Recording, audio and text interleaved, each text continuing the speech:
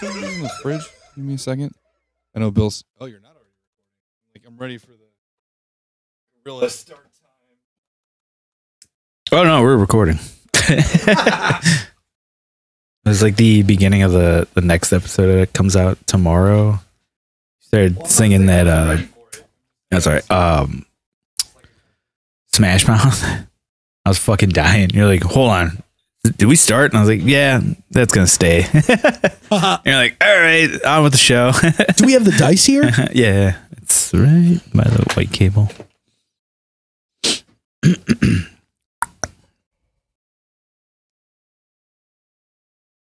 And I was able to kind of get the Omegle video by just kind of zooming in. It doesn't look great, but it doesn't look bad, and it's better than nothing. So that's a save. 4. Would you like some weed? 3. Would you share? Can you share this? Would you like a hit? I'm okay for now. Okay. Just let me know. All right. What's the order then? I don't want to fuck up the. I don't want to fuck up the podcast. 4. All right, me and him, and then you last. Okay. Perfect. I get to go in the middle. Favorite. I get to go first. Although I wouldn't have minded going first today. Got a lot to say? Fine with how it crumbles. No. All right. Well, yes. Yes, no. You guys, your show, so. Since we're tracking. I mean, we follow the rule of the dice, you know. Yeah, we follow the code. Follow the die. Follow the code of we're actually going to start playing CeeLo on the show live to determine the order. So we got to get 2 more die. What? I don't know what that is. What's CeeLo? It's like dice, like the game. It's like the game of, you know, when people are like, I want to play dice. CeeLo is a very popular dice game that I learned from Marv on tour. Danny knows how to play it because the Despised Icon guys told him. It used to be like an old school touring thing that people would bet their shit on. Yeah. Danny lost a lot of money on off that. Of CeeLo. Yes, and I do vaguely remember that. Yeah, it's a game you play with 3 die. And it honestly fucking, like, I think it's sick because it's so hood, but it does suck because it's like really hard. It's like very low luck in my opinion to like. Well, that's all gambling. Yeah. It's like one of those things where you're like, yeah, I probably would gamble like half of my chicken nuggets or like, you know what I mean? Something that's not that. There goes your buyout. That much. Yeah, right? Yeah. And he probably lost his whole buyout. Dude, there was so much shit on that Joel episode now, by the way, that we've started. But that Joel episode that is adding up in my head from shit that Danny has told me incorrectly about that tour that they were on together. I'm like, I knew that wasn't true. I knew Danny got that wrong. I knew, that's like, funny. Because Danny used to tell me that Mike Smith wasn't on that tour that Suffocation did. And I'm like, wait a minute. I was at that show. Mike Smith was definitely playing drums. Like, then he was like, no, man, no. What do they call it? The unreliable narrator? That's definitely Danny. Yeah. Yes. That is him. Well, anyway, we are here with our resident death metal guest, Mr. Nate Madden. Welcome back. Mine. Hey. This is your first time doing one in here with us, right? No, this is probably the second. The second one? Oh, okay. Last time I came in person for the first time. Mm-hmm. Gotcha.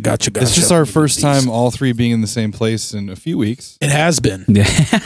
Our first time all we were here 2 days ago. Oh, you guys were? Yeah. Fuck yeah. And the pre-pro stuff. Hell yeah. By the way, I'll talk to you guys about it after, but I should have more open availability coming up soon because cool. Guitar tracking is coming underway and I won't have to participate. We don't want you here though. Fine by me. Getting so used to it. Yeah, no, it'll be fun. Anyway, let's get to the show. We'll talk about the band stuff later. Anyway, here we are. Fucking talking about, dude, I like all these records. I like all the albums, honestly. Yeah, I do. I think at the end of the day, I want you to pronounce every song title on this Vildhjarta album. I'll give it a shot. No. Me too.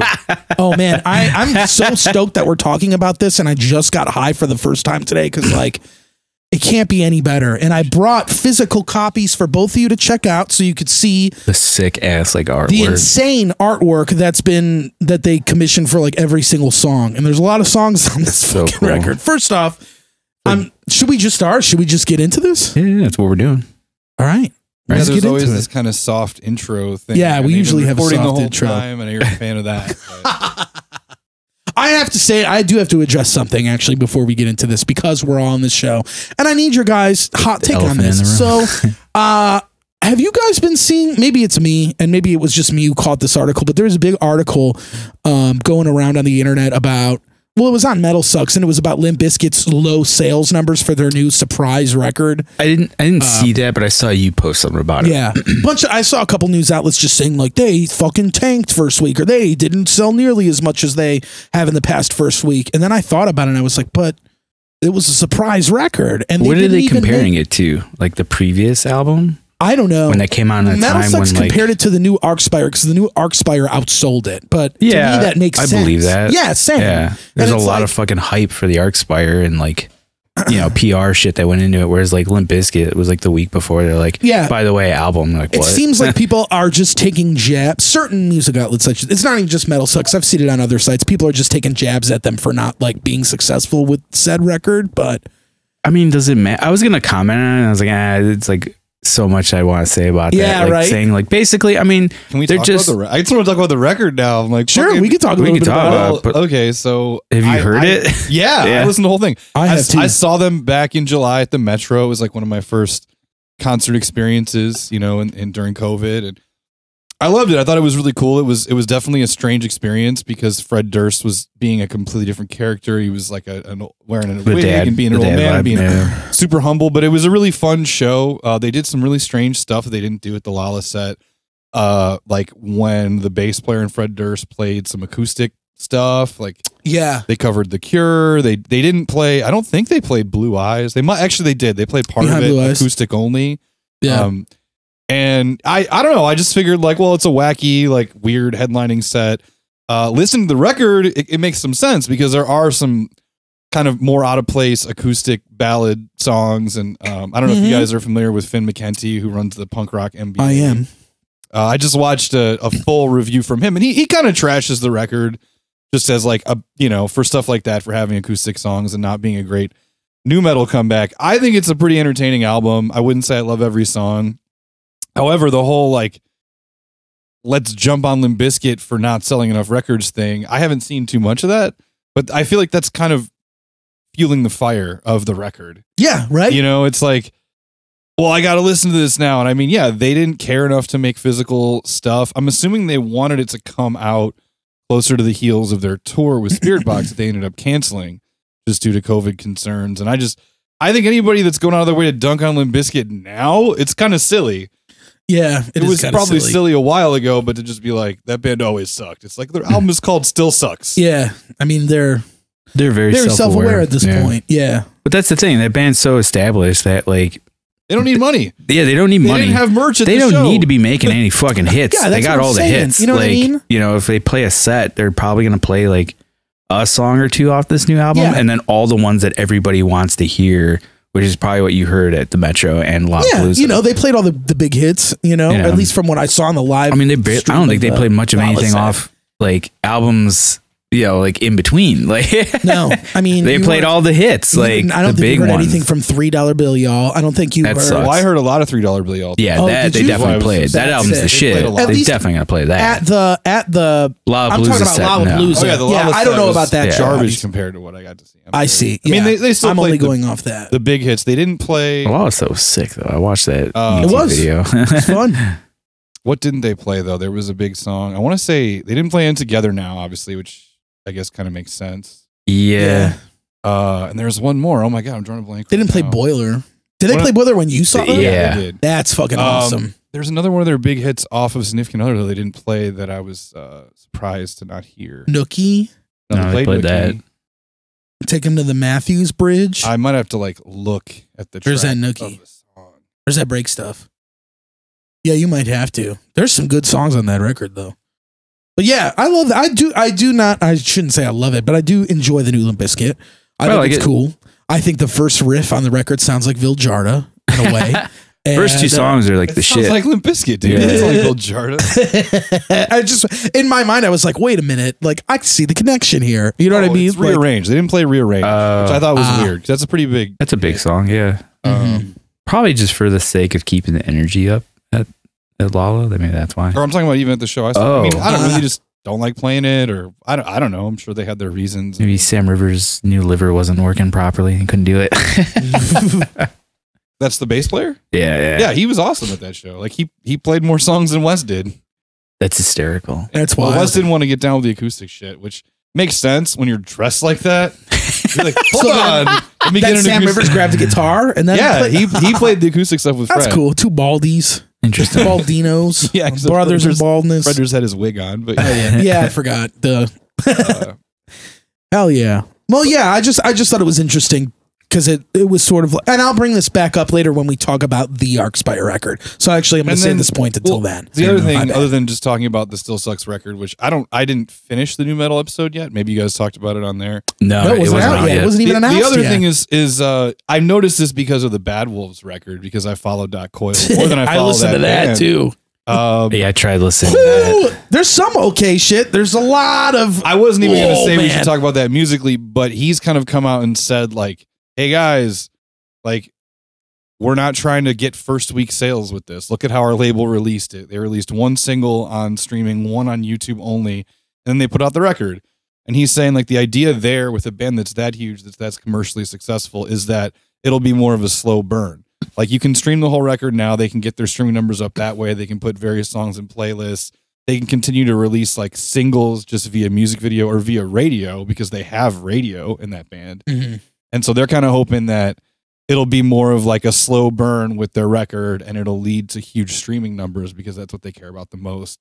That in addition to the fact that for whatever reason, despite how huge that band is, their vinyl isn't shipping for 6 months.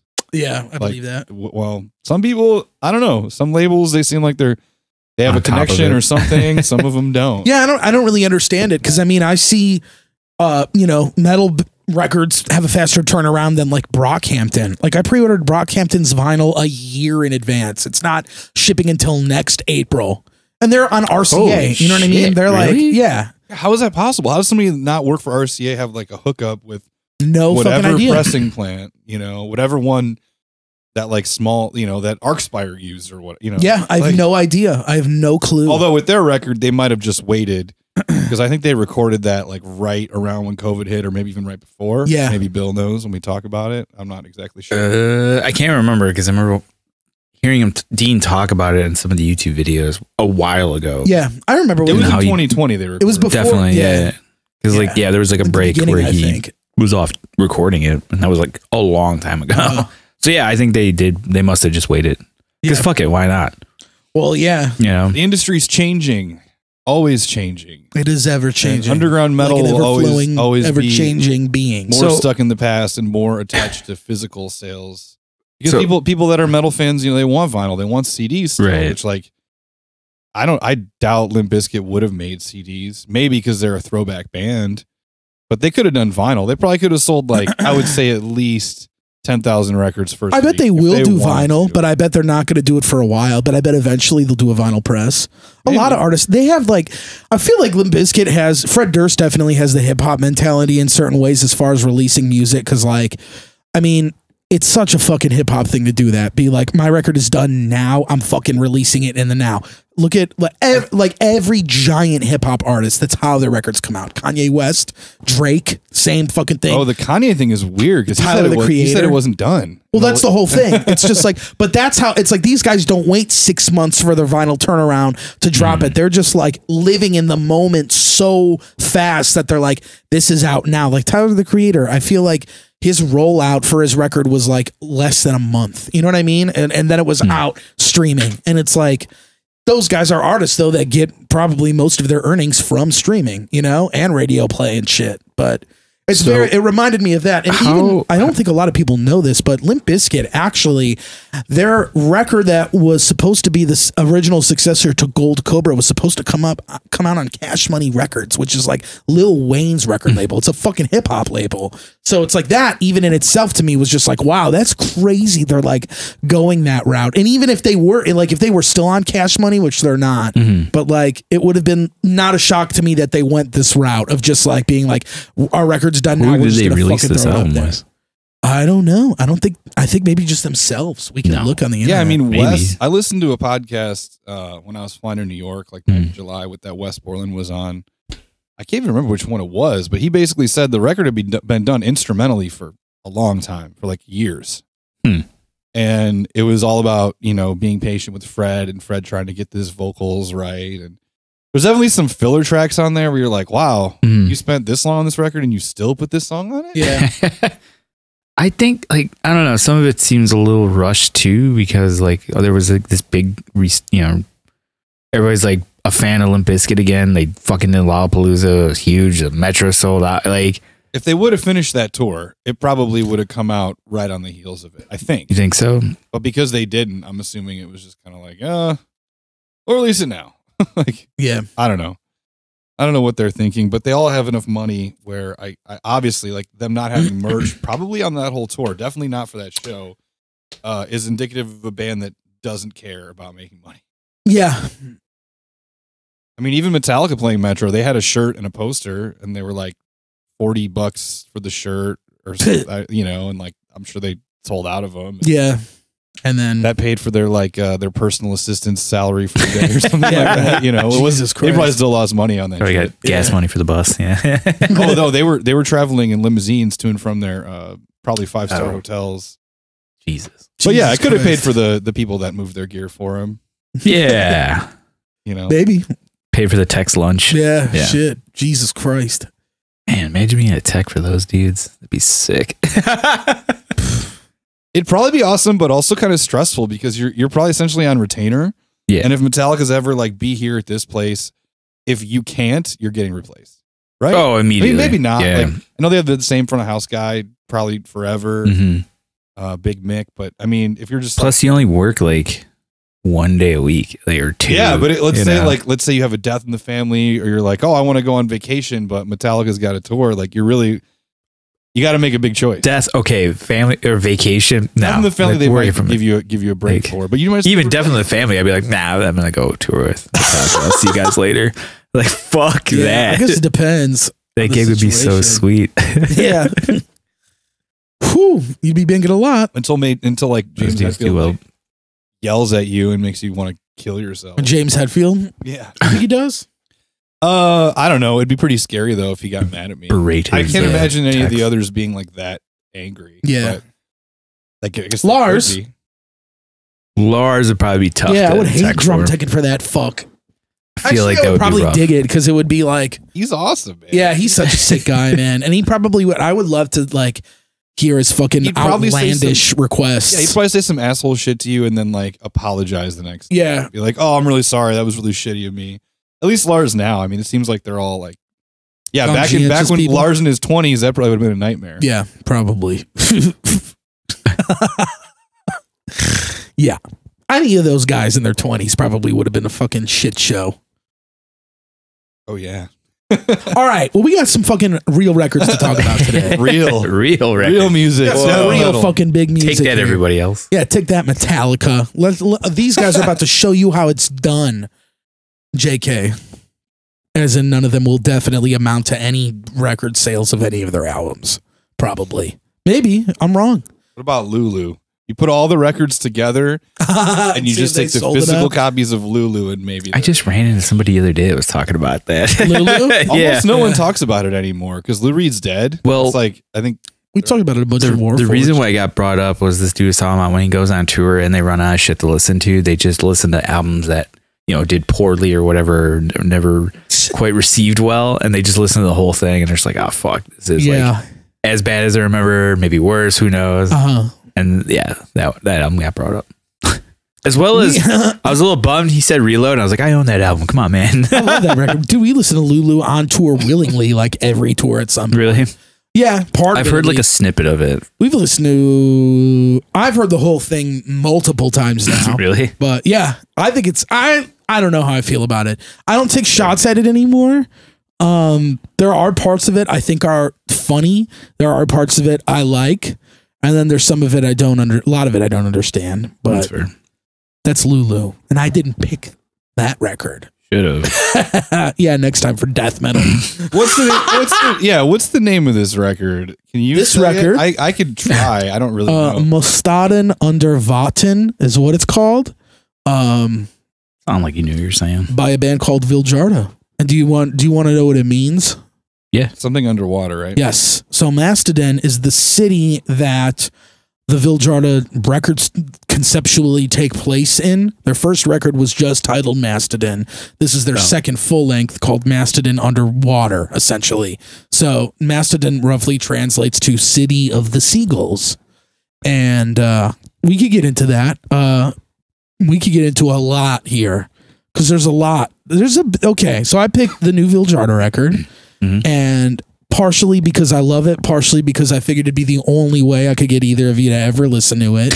Not that I would even expect. I don't know what you guys would even think of this, because this is a fucking ass of an. There's just a lot. There's a lot here. It's an ass. We got a double record here essentially. That's way too long. It's very fucking long. At least you admit it. Yeah. Oh, it's way too long. I mean, for like the stand, if you want a regular record, this is not it. This record, in my opinion, is just 100% perfect, like fan service to me as a person. You know, like I am like 100% unfamiliar with this band. I know the name. That's it. This is the first time I've ever heard anything by them. So Vildhjarta is like a gent band, more or less. I thought. Yeah, they came up in the gent community, and that's where they like broke. Was there? They used to have like straight up songs that just sounded like Tesseract or Periphery, like their demos and stuff like that. And back then, I never really gave too much of a fuck about them. Nothing really struck with me. It wasn't until their first record came out that had more of this like dark and atmospheric vibe to it that really turned me on to them, where I was like, whoa, this is like something different than what I was used to, at least at the time, because gent was so big back in like 2010, 2011, and it was coming out of everywhere. You know what I mean? Like Periphery was on the rise, Tesseract was on the rise. All these Sumerian bands were doing it. Like it was just becoming the big thing. And I liked Vildhjarta the most because they had sort of this like darker vibe to it, and just a different take on it a little bit, at least back then. But man, I cannot stress to you guys how much I fucking love this album. It's like everything I want in a record from this. First off, it's just like, I don't think anybody expected this to even happen, because this band it's their first full length back in 10 years, first release, I believe, out of 8 years. So they kind of hadn't been doing that much shit. Why? I don't know. I know the drummer who also produced the record, Buster. Yes. I can't remember the name of the band now. He plays guitar. Humanity's Last Breath. And he's also a producer. Yeah. Very sick producer. So there was a lineup change. He's probably busy. Buster is not the original drummer. Buster is actually one of the newest members of the band, technically. He came to the band after their first full length, and that drummer left. Buster joined in, and then they did an EP before that drummer left called Thousands of Evils, which I really liked. They did one tour in North America, opening for Vela Maya, when the single after that album Eclipse came out. It was called like Patient Zero. I don't know if you guys remember that song. It was like the last one they did with Brandon Butler. Yeah, I remember that came out, and I was kind of I don't know, I was kind of stoked about it, but obviously that whatever album, some of that stuff EP it exists on Matriarch or whatever. Yeah. It was a tour in support of that single. It was like a headliner they were doing. It was like Structures, Volumes, I think, and Vildhjarta and some other bands. I didn't even see them on the show. I should have, which sucks that I didn't. Max went though. Max saw. Oh, nice.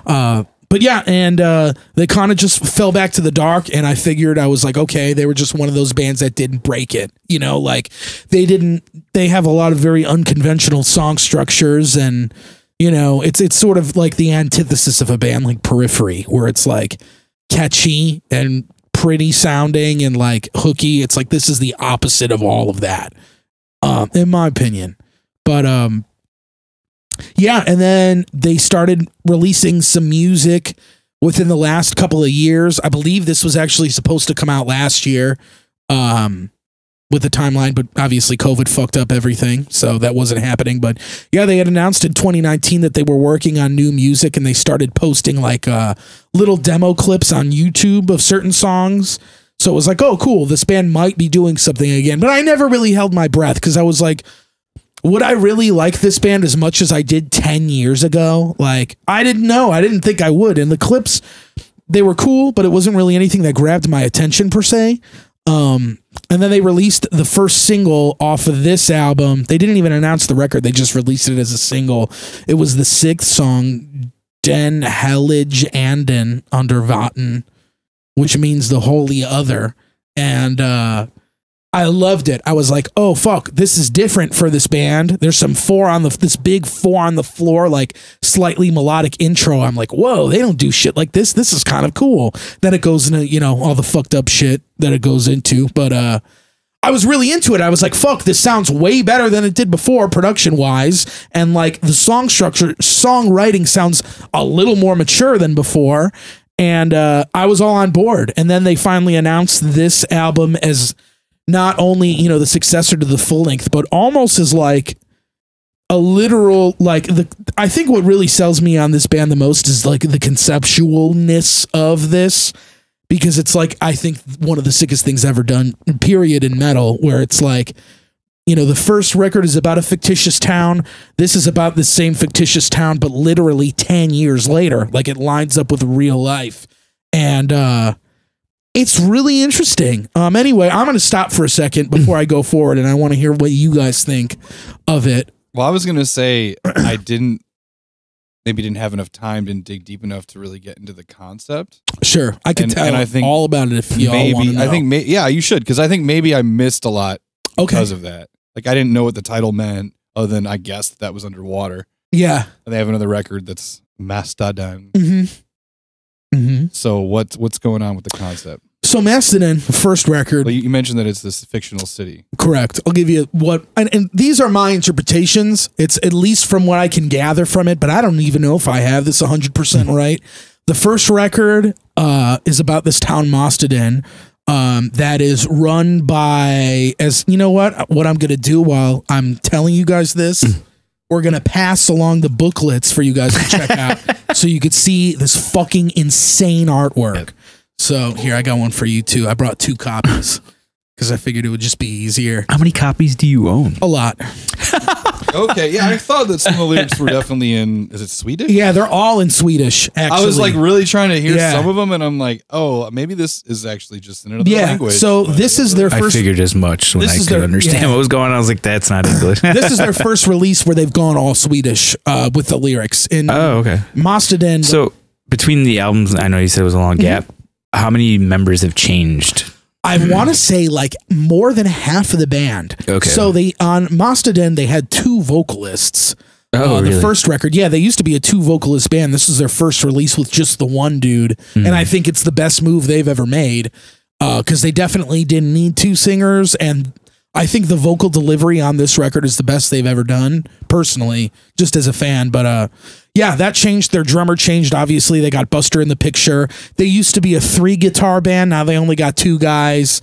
I want to say they don't have an official bass player, like every band in the world now. The way to do it if you're in a But I don't really know what they're planning on doing this band, because like I don't know what their future is. They just dropped this. They haven't announced any tours. I think they announced a show they're playing in Sweden, but that's been it so far. But whoa, this is like crazy for the last page of the booklet. I know, I think I've seen that photo. I wasn't expecting You'll get it. It's in there too. But yeah, so the record is about, the first album, to give you guys context, is about the city that is populated by these animals, like anthropomorphic animals, almost like an Animal Farm type thing. It was like Zootopia. Yeah, sort of, but a lot more fucked up. So the first record is about, it's kind of centrals around 2 characters. One of them is a person who lives in the town who is a like religious leader, and the other one is a dude that used to live in the town that's coming back to warn them.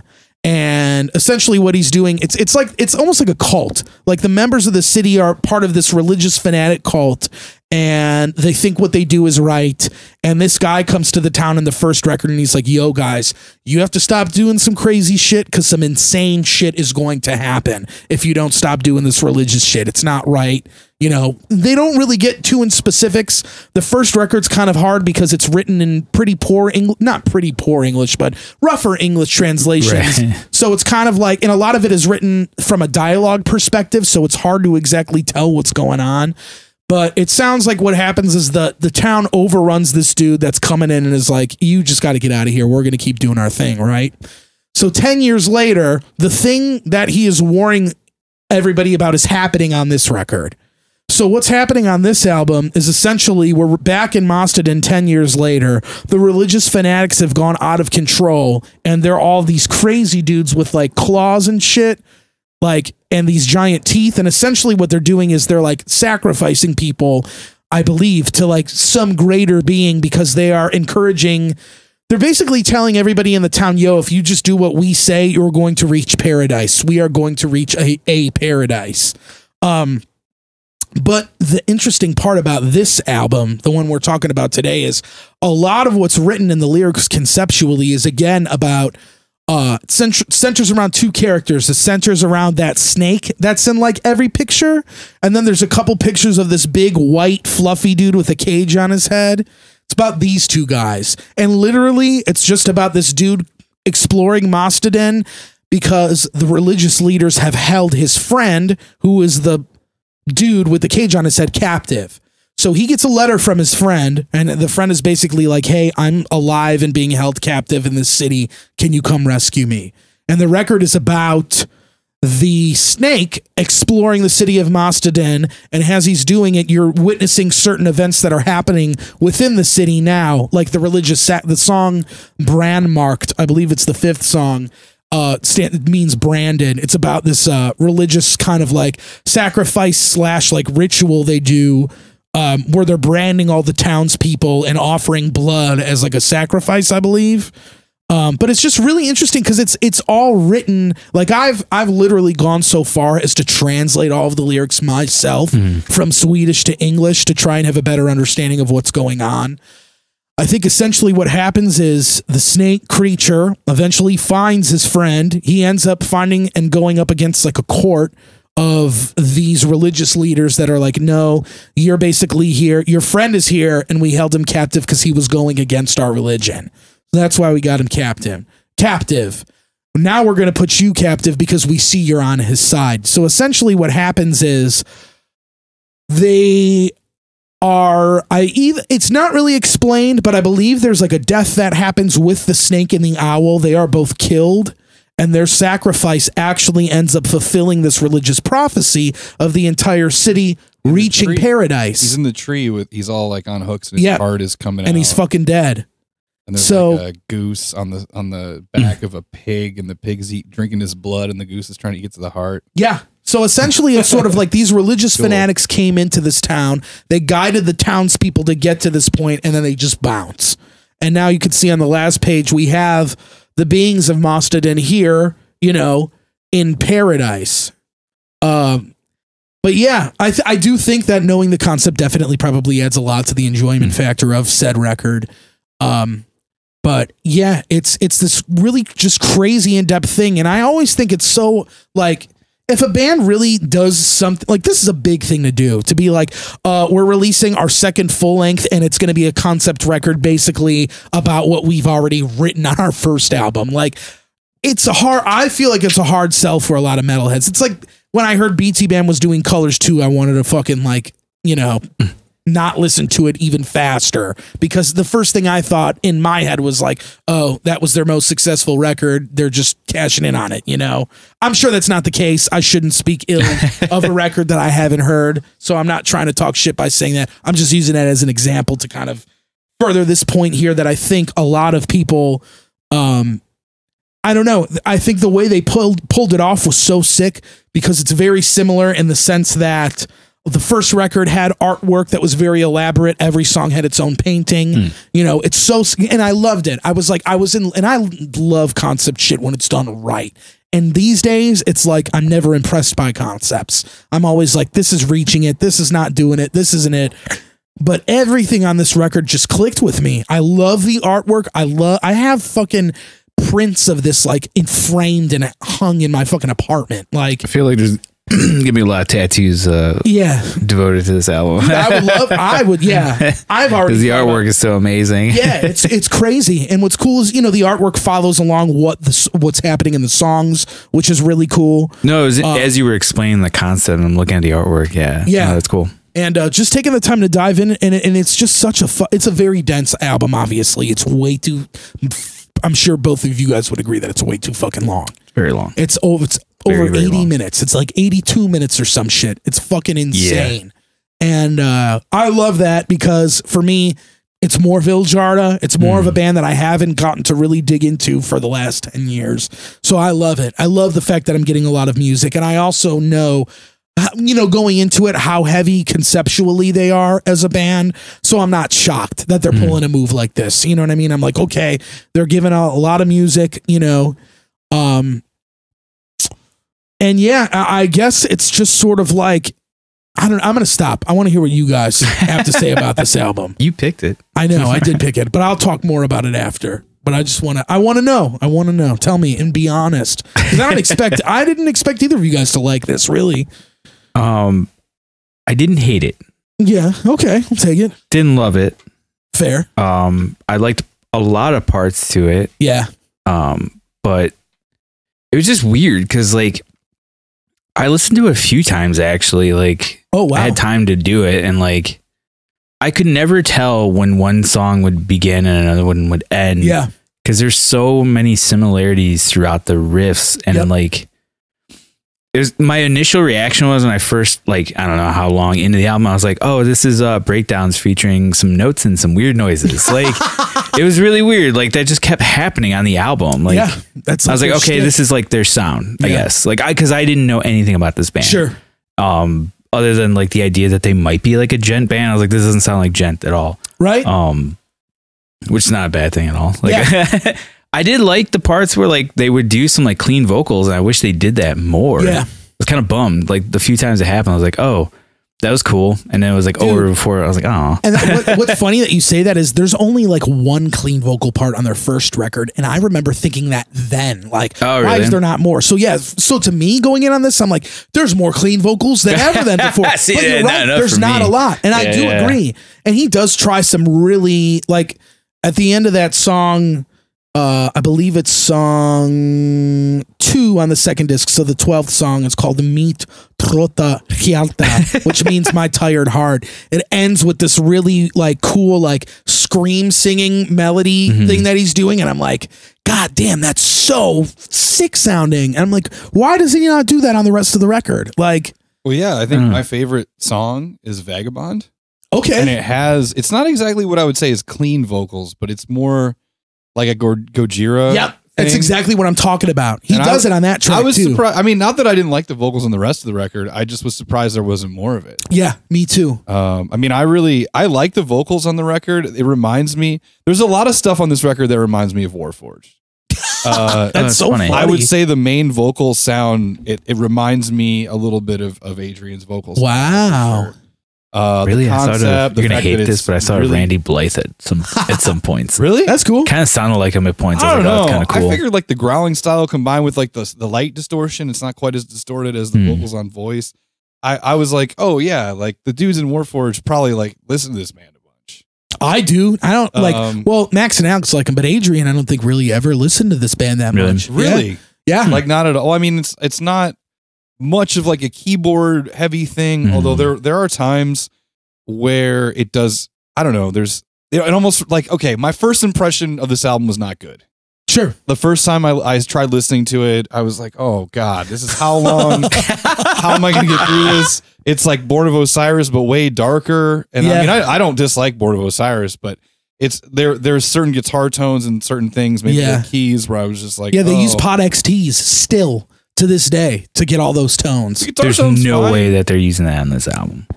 It might be. No. I mean, the guitar, isn't it the one that was using the stone cab or whatever? I gotta send you videos of it, but there's playthroughs where the dude explains on certain songs about like his automated whammy shift pitching. But yeah, then he says like all these tones were essentially made on a Pod XT. What the fuck? Yeah, that's like his rig. That's like the gent. So wait, what about that giant stone fucking cab? Maybe they reamped through that cab. They must have. I don't know. You've seen that, right? Yeah, I have. I didn't realize it was associated with this album or Vildhjarta. Yeah. I think wasn't on their sent you. like, I believe Instagram? it was on their Instagram and Top Floor Studios where they track the drums for this. Is that Buster's studio or is that somebody? No, it's this dude in Europe. I forget. I think it's in Sweden, but he does a bunch of Swedish shit there. I believe he does some Dark Tranquility. And have you guys ever heard of that band Evergrey? They're like a power metal-y prog rock band, prog metal band. I think I've heard the name. Yeah, he does. They do all their records there and shit. I will also say that I thoroughly enjoyed the production though. Like, yeah, that was next. When it like kicked in, I was like, ooh. I was like, all right. It kept me engaged when I was at first just kind of like, oh man, this is dragging. Like tempo, not even just the length, but like the tempos of stuff. Sure. I mean, I don't listen to, I wouldn't call it doom metal at all, but I don't listen to any metal that's this slow that isn't like, I mean, it's like slower than Black Sabbath a lot of the time. I know. It's like, I don't really listen to stuff like this. So I was kind of like, okay, wow, that snare drum sounds really awesome. Like, and I watched a couple videos with Buster, kind of him, and he's like a genius metal producer. For sure. Oh yeah. And I think that spills over. He's also a great guitar player, even though he plays a lefty, but he plays a righty guitar upside down. Like I know that shit, but I didn't know the concept of this album. I feel kind of bad about that. But I mean, yeah, it started to grow on me after a while. Like after, doing the thing where I didn't just sort of start the record from the beginning and get all the way through, kind of starting with the single that you picked, like Heart Smear. And like I said, I ended up really, really enjoying Vagabond. And I really enjoyed a song that I can try to pronounce, but it's like, give it to me. Really long. Let's see. Let's hear it. Detta dromars skolta en sloha till Omars nasta. Yeah. Nailed That's that song. I don't know Swedish. I should have sent it to you guys before this.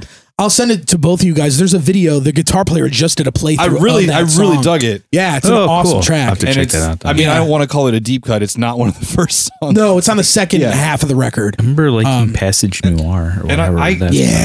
Oh man, I think that there is, like you said, it is too long.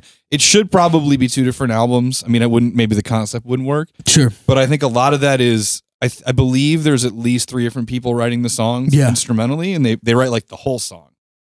Because I listened to I think it was the URM I actually think it's podcast. 2 dudes that write it, but I could be I think Buster writes some shit too, though. He might. Maybe it's just riffs, but he was saying that a lot of the time when they collaborate, it's they write the complete songs, so whoever wrote the song tracks all the guitars. Okay. It was more about the production of their interesting. band, and not necessarily just with this album, but just in general, their approach to it.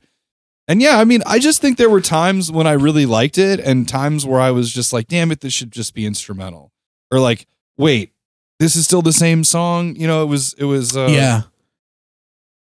hard at times for me to totally get it. And if maybe I had been more involved, like obviously the lyrics, I was trying to comprehend. Yeah. them. So I did want to interject this too, when you had mentioned it earlier, how you had mentioned that it seemed like, you're hearing in a big part of Vildhjarta is music is they repurpose riffs conceptually along with the story. So there's certain riffs that on this record. So much more sense now. Yeah. There's certain characters on this record that have riffs or motifs that you hear. Like that weird, like, you would hear between songs that like plinky sound. I don't know what you would call it, but like that weird guitar effect that you hear. Probably a guitar. Yeah, and it's like, I believe that's a certain character. Then there's a certain melody that you hear in like 4 of the songs that I want to say is like the antithesis or the antagonistic character in the story. But that's why you're hearing a lot of these songs. Like you're hearing a lot of this repetition. It's because like a lot of it is like different reflections on actions that a certain character is making conceptually in said song. So there's a lot of like repurposed shit, and I love that stuff. But I could see, I get that. Yeah, I could see how it's hard, like, because this is a hard record to really listen to, like if you really are going into it blind. Because it's so very challenging. It is very challenging. And there's a lot of, like you're saying, it's really slow. I feel like a lot to really get into it. It's like, it's almost got like a hypnotic quality with certain songs, especially like the second half of that Vagabond song, where like they kind of do that aspect to it. Yeah. Kind of this record is more doomy than they've ever been before. I started to kind of get it there, but I mean, it's also just, that's hard on the listener. And also, I mean, I'm not trying to be the genre police. Is this a death metal album? I don't know. I don't really know. Because that means that I can pick a Meshuggah album next time we do this. You can. Oh, yeah. I mean, I don't think I'm going to, because we've all probably talked about Meshuggah enough, but I was just like, okay, I guess this is death metal, I just did it just to fit it in here. Oh, I know. You wanted us to listen to it. Yeah. I appreciate that. I mean, what other genre would you... I don't know. Progressive metal. What do you call Meshuggah? It used to be called a death metal band, like in the 90s, because no one else to call it. Yeah. There was no Gent. There was There are some death progressive metal metal elements was here. Dream Theater. Yeah. Well, You know? yeah, it's not super melodic. I mean, the riffs are really, a lot of the time they're kind of atonal, which I do enjoy. And I remember you talking about this on a prior podcast and getting Bill to listen to it and being like, oh, there's a lot of Bill-isms on this record. Yeah, I feel like there are. There's a lot of Bill Expecting more parts. whammy pedal. Yeah, I was expecting more but there's whammy, some. but yeah, There's definitely some good wacky noises. Yeah. Yeah. There's some shit there. Well, there's that song you had mentioned. There is pitch shifted whammy all over it. Like there's a playthrough he does, and he literally has it as like subtitles where he's like showing all the pitches that That's it's so automatically funny. changing I to. think they program it. Like I was They talking do program to you it. the other day That's the way about they do how it. they run it all off of Reaper. Yeah. Even though like Buster's, he could use Pro Tools, he could use anything, but he's just like Reaper is the best for our live show because it doesn't crash. Yeah, that's And what it we was use. a lot of Make it that was Pro about Tools. the automated whammy stuff because he was just like, yeah, we would be looking over our pedal boards the whole show, and then if you have more than one guitar player doing that, it's like it's not. Which podcast was this on? I think it was a URM podcast. Like a recent one? No, it was Riff Hard. It's the same. It's like A.L. Levy and John Brown did this podcast. Was it a recent called- episode or an older episode? Maybe like came out like a month or two ago. Oh shit! I want to It's hear not it. like this week. You should definitely check it out. Yeah. Because he talks about more generally about the band, but obviously you said he's a newer member. Yeah. And he produced this record. And like there's videos too. There's free URM videos. I watched one of them with Buster. He's a really musical metal mixer. So a genre that's so technical. Like he'll like listen to a snare drum and hear like a note in it and sing the note and find it and either like EQ it out or accentuate it. And yeah, he seems really, really awesome. And I do love the way the drums sound on this too. record. Yeah, It's just something about huge. the tempos of a lot of the songs. Like if it's pretty cohesive, I'll give him that. And there's parts of it that remind me of Car Bomb, where it's so like it's slow, but it's like kind of like techie and like herky jerky. Is actually really cool, and I get why you like it. And like I don't listen to as much like more like doomy hardcore like the newer Acacia Strain stuff. Sure. Although I have appreciated some of it. Yeah. Like Oh yeah. your guys' love of that stuff, but I'm like, man, this is I just wish it was like half as long. Yeah. And so Sure. some of the songs too, when they have like a clean breakdown, I'm like, oh, this is the end or this is the beginning of another song. Yeah, I don't really have anything else to say about it. That's okay. Cool. Well, I'm glad that you got some mileage out of it, and I'm glad that you were able to listen to it, I don't expect you guys to ever want to listen to this record again because of how much of a fucking undertaking it is. I mean, I but, could listen to it again for sure. I Yeah. just might not be able to focus from front to back. Yeah, And that's I hear you. It's from hard. any album. I mean, there's a reason why most records in human history, the most iconic records, are not more than an hour. Yeah. It's really hard, especially when it's extreme music, Yeah. which this is. If you're not, it's not strictly death metal. It's not super melodic. It's not easy. Mm-hmm. I picked that song Heart Smear as the checkout song for a handful of reasons. One, because it ends with a motif that's a good example of a motif that's reused in a couple songs, but it ends with that giant like breakdown part, but underneath it is that clean melody that we first hear at the end of the second song that comes back in a couple different songs as well. I wish I had another week with it. Yeah. We kind of condensed it into this. I think I'm gonna listen to it again just after dude. having talked to you. It's about fucking it. nuts, Concept Like- this time. Yeah. And, the clean melody at the end of the second song that the singer is singing, he's doing like an acapella thing underneath like the groove. That's the melody that plays at the end of Heart Smear. But I like Heart Smear because it's a shorter song. It's like one of the shorter songs on the record, and it covers a lot of ground, I think, of what they do. It starts off, you get, the mid-tempo type pacing, and then leads it to more of this weird part. And then I love in that song Heart Smear, I love the last breakdown because it just sounds like you're literally dying. But I love the part that leads into it because the way I describe it to my girlfriend Sam when I get way too high and make her listen to it with me is like they do that weird like and it's like it just sounds like you're starting up a car that doesn't want to start. It's like out of tune guitar. It's like bending out of time with the rest of the song, and I'm just like, this is like the hard, like when you're just at the right amount of high, it's like the hardest shit in the world. It just makes you want to get out of your car and punch another car. I drank a beer when I was listening to this yesterday. Yeah. I don't think I got high once when I was listening. Oh man, I thought about it, but I don't smoke weed every day anymore. So I'm like, I don't know. I was just kind of like, it didn't happen. I do smoke weed every day, and I got my copy of this record the day before it came out because I pre-ordered one of my copies on Amazon. And that night, I got in my car and brought the Budsy. You know, I heard on the last got podcast. Torched, and then just listen to this whole thing. I was like, I'm gonna do this front to back. I knew it was gonna suck. I knew it was gonna be brutal, and it sure was. But it was just like everything I wanted and more. Like everything I could have asked for as a fan of this band and what they do. It's like they came back tenfold, more than I ever could have expected. And I'm a hard sell sometimes with that shit. So I'm very enthralled by it. And a fun fact, the song Mastodon's National Song on this, there's a Mastodon's National Song on the first record. This album, this song, because like on the first album, it's like an interlude that's like one riff. This album, almost every riff in that song is a repurposed riff from songs from the first record. It's like a fan service delight, dude. Oh, interesting. Like the first riff when it kicks in, like dun dun dun dun dun dun dun, like the electric part. That's the first riff of the first song on the first record, and then it's got all these pieces of melodies from the first album repurposed on this, but like rewritten and shit. It's just like, if you love that first record, when I heard this song, I was like, holy fuck, this is like insane. It's like a medley of the first album. And then it ends with the national song from the last record, but like in a different key and heavier. And it's just like, this is so fucking like, how do you do that? How do you like, I couldn't imagine like some of the nuts iconic metal bands doing anything like that. Like if Metallica had a song on like a new record that had like throwbacks to like just all the old, right? Like Iron Maiden doing that, or I mean, it's, you know, or like the more modern version. I don't know, like a Black Dahlia Murder. I can't imagine that actually working.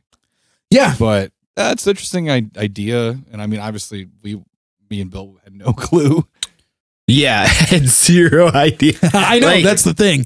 That's why I wanted to share this. Looking with you back at this, it's one of those bands or albums where it's like, I wish I had, I don't know, like a bunch more albums by them, not just by them, but other bands in this realm to get me to this point, right where you're at, you know, because there's the other thing that bummed me out was I was like, oh man, Jason like loves this fucking album and I want to like it too. And I just like couldn't get there as well. Yeah, that's okay. But I think like, yeah, this is like all metal though. Like I feel like it's just, you can't just jump into like a lot of bands. Like you do need to work your way up to these things. Like I was telling somebody the other day, like how when I first like Dillinger Escape Plan, I was like, this is fucking noise and stupid and bullshit. I was like, I don't get it. And then after a while listening to other stuff, and I was like, and I went back and I was like, oh no, I get it now. You love it. Yeah. And it's like, oh yeah, the first album is like one of my favorites. Yeah. Like, yeah, it's weird. And like, same thing with this. I just don't think I have enough bands under my belt. That's fair. To fully appreciate like what's going on. Definitely. And then hearing you explain the concept's really cool actually. And like, that's why I think I'm definitely probably going to go back and listen to this again with that in the back of my head. Why we should talk about these albums before we do this podcast instead of having a rule against No, I like that. Well, that's the hard. I mean, that's the sell for me on this record. Honestly, it's a record, in my opinion. It was a record that was made out of like just the sake of art and doing something that they wanted to do 100%. You know, this is not a record that was made to sell a ton of copies. It's in Swedish. It's an hour and 20 minutes long. It's like the antithesis of what every label will tell you to do on a record almost. Oh yeah, like definitely. It's just like, oh, okay. But good for them. That's awesome. And I just love the fact that there are like a collective of like 4 guys at least that are able to agree on such a certain amount of level to have something like this really come out and see the light of day. Cause it's just insane hearing like, and just seeing this final product. Cause to me, it's like, wow, like, you know, that 10-year wait, it makes a lot of sense because they like crossed a lot of fucking T's and dotted a lot of I's on this album. Just like with, lowercase J's. Yeah. With just like whatever, you know, they fucking crushed it in my opinion. And I just think band would never do it. Right? Huh? Like obviously an American band would never do it. No, they would I don't never think release so. an album in Swedish, first of all. No. Also, you know, making it so long. They're on Century Media, right? Yes, they are. I remember you saying that, I think, on one of the last podcasts, and you said they only did 200 of the double vinyls.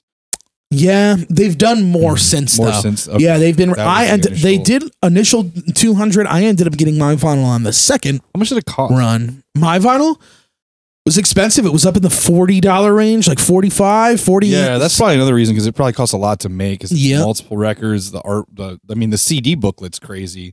That Yeah. CD probably costs around $10 to make. I don't know how Yeah. much they're selling CDs for, but considering how you have the digipack and the non-digipack. I do. I think I saw the digipack booklet, if I'm correct, because it was not glossy. But Yes.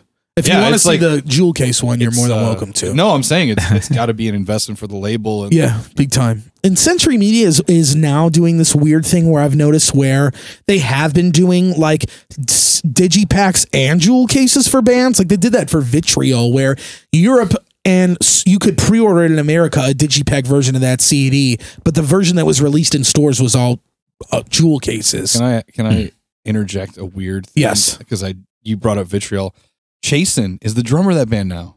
I Get know. the fuck out. I had no He's idea. on tour with them. I don't know if he's in the band. Did you tell me that and I Just forget it? currently for their tour. Yeah. I just found Damn, that out forgot about yesterday. that. So I think I'm trying to get him to come on our show. Please. I think he'll be Yeah, down. that I guy saw a has little, an insane legacy. I was actually supposed to go out to that show. I was They going to just go see played him. recently, Yeah, right? last weekend. Where at? Joliet, the Forge. I couldn't get out there because of a bunch of Diabetes? shit going on. Yeah, I had a bunch of family shit going down, Diabetes. but I was going to try and go out to that actual show and just chill with Chase because I haven't seen him in so long. But we were hitting each other up. I had a bunch of family shit going just on. a little so I side couldn't note go because out. I had no idea. I don't think you Yeah. told me. I haven't seen. I might have not. Yeah, I might have not. But yeah, he's been You doing probably this told tour me with and I them. totally forgot. Yeah, but I do want to get him on just to have him on and talk. It would be so Be sick cool. to talk with him. I'm sure that guy's got stories. Yeah. But yeah, Century Media is doing that thing. But yeah, the vinyl is interesting. So I got the vinyl in the other day and it's a gatefold that comes with a poster, and the poster is like has all the paintings on it, and like the gatefold itself just has the lyrics in it. So I was kind of hoping for a giant, and I don't know why I'd expected it, but sometimes you'll get a vinyl that's got a giant vinyl like booklet the size of the vinyl, and I was like, oh my god, That would be incredible. yeah, but no, they That's a didn't bit go much. that far. Yeah, it's definitely a bit much considering everything they already did for this. So, I get it. But and it's cool to have. I don't know the poster. I was gonna bring the poster here. It's like the pieces I have framed, but it's on one sheet. So it's like if you were to hang that up, it's one side or the other. Yeah. Okay. So I'm just gonna keep it in there as a viewing Nice. thing. Anyway, yeah, I'm on all gears for this fucking record, dude. I fucking love it. I listen to it probably a song from this once a day since it's come out. It used to be I would listen to the record probably once a day, but I'm kind of at the point with this album where I pretty much just skip around and like I'll start it at different spots, and that Your was favorite. my favorite song. Yeah. Man, it's so hard to say because it changes so much. I just on thought you this. had one because you listen to one song a day. So maybe you had one you gravitated towards. I do like Heart Smear a lot. That's still up in like my top 5. I really like man, there's so many good ones. Toxin I love. I love Passage Noir. I love Mastodon's national song. On the second half, I love Meet Trota Harta. Vagabond is really sick. I like Phantom Assassin a lot. I like Just the named, last song like, a 8 lot. of the songs. I know. I get it. But I would say, yeah. You'd say I don't have a favorite. I don't- It's also It's too hard for me to pick. But Right, Heart yeah. Smear, I'm going to say for now because that song is a good ass slapper. I feel, and it's just like a very nice, short and sweet, perfect example of like, yo, here's a song that's got zero structure, and we're giving it to you, and it's like relatively short. But I do like the use of samples on this too, like all of the environmental. Like the song will stop and it sounds like I'm in a swamp or something, and I'm like, where am I? That shit is so cool. I Have they love done that. music videos for anything on this album yet? No, they have not. They did a couple music videos for the last record, I think, but I don't think they've done any music videos for this. They did one actually, but it was just like an interpretive dancer. Oh. Yeah. So That's wow, fair. that reminds me. I don't want to go on too much of a tangent, but I just finished Dune. oh, I did. I watched it this week too. Yeah, me and Lacey watched part of it the night before and part of it today. Yeah. And that the way they walk in the sand. Two-step in the Shai Halud, yeah. Kind of, yeah, exactly. You spoiled the whole movie. Yeah, That's all. duh. Now, don't you say anything else? Yeah, you got to do it so you can't get detected, man. Let's put on. It's hard out here. Well, I wasn't sure if I was going to, like, because it song. doesn't really happen. Like, they mention it earlier in the movie, but they it never doesn't quite happen show until it. later. And I was like, are they going to actually, is it going to be like this crazy dance? And I'm like, no, it's not really. Yeah. Somebody, who is it? Oh, Al was like, it's basically the people you see walking out of the liquor store over by my shop. I was like, that's fair. Wow. I liked it. I like Dune. Oh, I liked it. I was just annoyed by how abruptly it ended. Yeah. I did not expect to like it, but I liked it a lot. Yeah, the ending, I was just, it's over. Like, Well, you know, I wanted more. especially because we divided it in half, you can kind of see Dude, where there's you so are. much And you're like, more. wait, there's so much more to the story. And then it's like, oh, well, I guess it's just going to end. And, Yeah, part 2. and it also, you know, so much of it You reminds guys read me the book? It's long as fuck. I've read the No, but Wikipedia that's a big about part- the book. It's a big part of the is reason great. why I just watched it for the first time, because she wanted to reread the book. And I was like, all right, you got to get on it before it's off of streaming. Yeah. So. I read the book. I have the book. I read a couple books in the series. I want to say There's the a couple first of them, 3. yeah. There's a shitload of them. Well, the author's son started writing them after he passed away, and I think people still make Dune books. There might still be some that are made, but I'm pretty sure. Yeah, Yeah. I think you're right. yeah, that movie did definitely a good job of not making it like Jam packed with like the original one Yeah, did, and then and the tail just, end, like- it was just like, we gotta dump all there's this a shit lot there. of, there's a lot of like goofy shit in that book where Oh, I'm it's just sure. like you look But at it and I'm what like, year man, was that this sounds book like written? Dr. Seuss shit. Yeah.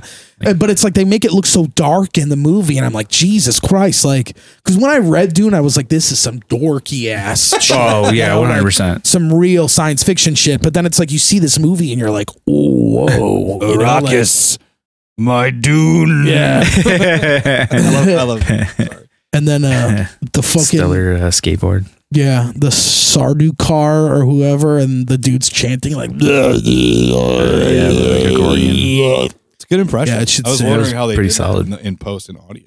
It's probably you. yeah, just hit me up. I also Yo, did smoke not a bowl, really Jason, eat some realize mac and that cheese. that was like Javier Bardem. I was like, who's this fucking like Yeah, still sounds dollar like him. store I Javier didn't realize Bardem? that And then either. it was like Javier Bardem. I was Yeah, like, oh, is that's it? him. I didn't Yeah. recognize him. I did. Did you? Yeah, Not right away. I Like recognized his it wasn't voice, until and I was like, is me that- too. that's why I was like, oh, it sounds like him. He got the I was fake like, blue eyes because he's a Fremen. Yeah, it's one of them Fremens. Free man. Yeah, yeah, right. Sorry, I don't know. I never read the book, but I was like, oh yeah, that's real clever. I know. Fremen. Free man without an E. What is There's this no about? way they'll know. Yeah. Guys, I'm gonna pee my pants. All right, go. Oh, piss, go ahead, and Pete. we'll We can get keep talking into, about Dune Yeah. because we got to talk about his record. Oh yeah, you're next, and then you're last. Okay. Yeah. Yeah, no, I want to see that movie in theaters. I saw it streaming, but Yeah, me too. 'Cause Yeah, it's- I do kind of want to see it in it theaters. visually it is amazing. Yeah, it's It is beautiful. a beautiful film. Yeah. Like, and the set pieces and like the scale of everything is just like insane. Yeah. Like I was just like, oh my god! Like every scene, everything is just giant. Like, Yeah. so And I gotta that say, was cool. Batista plays that role much better than Sting did. So That's who he's. I was trying to figure out because I haven't seen the OG Oh, one in yeah. so long. So Batista is playing the part that Sting played. yeah, That's crazy. playing the Baron's nephew. way better. Oh, way better. Insanely Although- better. Who doesn't want to see Batista in the weird underwear thong thing like that we got to see Sting in? Right? No, that was cool. And then what's his name? Yeah, Skarsgård is ever so menacing. Yeah, it's Baron Harkonnen. Awesome casting on Yeah. that part for sure. Yeah, it really did do a good job. I did not, and then I realized who it was. I'm like, oh, it's that guy and everything. Yeah. Yeah. But no, he did a great Yeah, job, fucking especially guy. with all that fucking makeup on. Like, Yeah, it Jesus was Christ. And they insane. made him look fucked up too, which is Mhm. awesome. Well, he's like gonna be even the more book. fucked up when he comes back. Oh, yeah. But yeah, no, it was I liked it a lot. I was telling Yeah, that scene with the obsidian bath he was in, so cool. Love that Very shit. cool. Yeah. I saw it with Brian Rosie and I was telling him, I was like, yeah, as far as the OG one goes, like I've tried to watch it in the past and every time I just fucking fall asleep to it. I like the OG. I haven't watched it all the way through since I was a little kid. And that was like the only time I've ever done it. And every other time I just keep fucking falling asleep Yeah. through it. Well, like amongst Lynch stands, most of them won't even talk about it, but Right. I think it's fine. I mean, it's like I don't think it's bad. I mean, I understand the issues with it and it's a bummer. I that mean, it, look at you know, look at what they're capable of doing now, and look at what they did then. right. You know, it's just like Gotta choose your battle. yeah, you know? for real. Yeah, you do got to pick your battles. I just feel like it doesn't make I mean, I kind of want to watch the old one now, but I kind of want to too. Yeah, yeah. Just now having a better understanding of Dune again. But see, I think then I'm like, I'll start watching it, and then I'll be like, why don't I watch Mulholland Drive again instead? And then I'll do that, or like, why don't I watch Lost Highway again instead? Or like, let's tell you about how. Oh, for the first time you watched? Man, what a sick fucking movie! I'm in your ass. That guy is sick, dude. Fuck that shit. Watch more David Lynch, and maybe I'll get it more. I don't know. I liked it. I thought it was cool how weird it was, but big fan. My girlfriend didn't like it so much. Yeah. She was like, "Why'd you pick this movie?" I was like, "I don't know. Sick. I just heard it was good." Lacey, it's fucking cool. It's got the perfect drug in it. Anyway, speaking of the perfect drug, is it my turn? Yeah, it's your turn. Your perfect drug. Boys and girls, children of all ages, theys of all genders. Sunless. This album is called Ilem. I mispronounced it. You got it. I mispronounced it Ilem. To the guitar player at the merch table at the show, and he corrected me. Just tell him your name's Danny Rodriguez. Ilem. No, I thought it was. I thought it was Yelem or something, like almost like phlegm. That's whatever. My initial you name a record, something like this. I just gave him some practice. He's gonna have to explain it to every person, everywhere, forever. So yeah, there's a Dark Fortress record called Ilem. So luckily, I knew the title. That's how you knew. Yeah, because the chorus of that song, he's like, I think a lot of people, it's a black metal band. If you're from the Midwest and you're really into technical and dissonant death metal, you might know this band, but a lot of people probably don't. They're a 3-piece. They're from Minneapolis. They have one full length before this called Iraka, and then I believe there's like a demo or an EP or something before it. Dude, the band that the three of us play in, Roman Ring, a few years back. Roman Ring, we played with Gorguts, and you want a piece? It's cheese. Let him talk. Jesus Christ. Go on. I wasn't even laughing. I was just like, dude's gonna eat some food. It just threw me the fuck off because it came out of nowhere from my direction. It was just like pizza. I was like, all right. Anyway, sorry, Nate. No, it's okay. I was gonna say, I know that our band Roman Ring played with them when we opened for Gorguts, and they were added to this show. I guess more last minute than us. Yeah, that's why the name sounds familiar. They're really good. And this album's really sick too. My paths have crossed with these guys through playing in Minneapolis with Immortal Bird, and really nice people. I didn't want to. I feel like it's not breaking our sort of unwritten rule about people we know and doing their records. Oh no, it's whatever. Fine. I mean, if anything, Sunless could use the help and just people knowing about them because they're so awesome. And I mean, I'm not going to say, I don't really have anything bad to say about them or this record. They put it out on October 29th, which I think is the same day Archspire's album came out. I don't know what day the Vildhjarta album was. So they all came out on the same day? No, wait, Vildhjarta was earlier, but it was the same day as Archspire and a lot of albums came out that day. Yeah.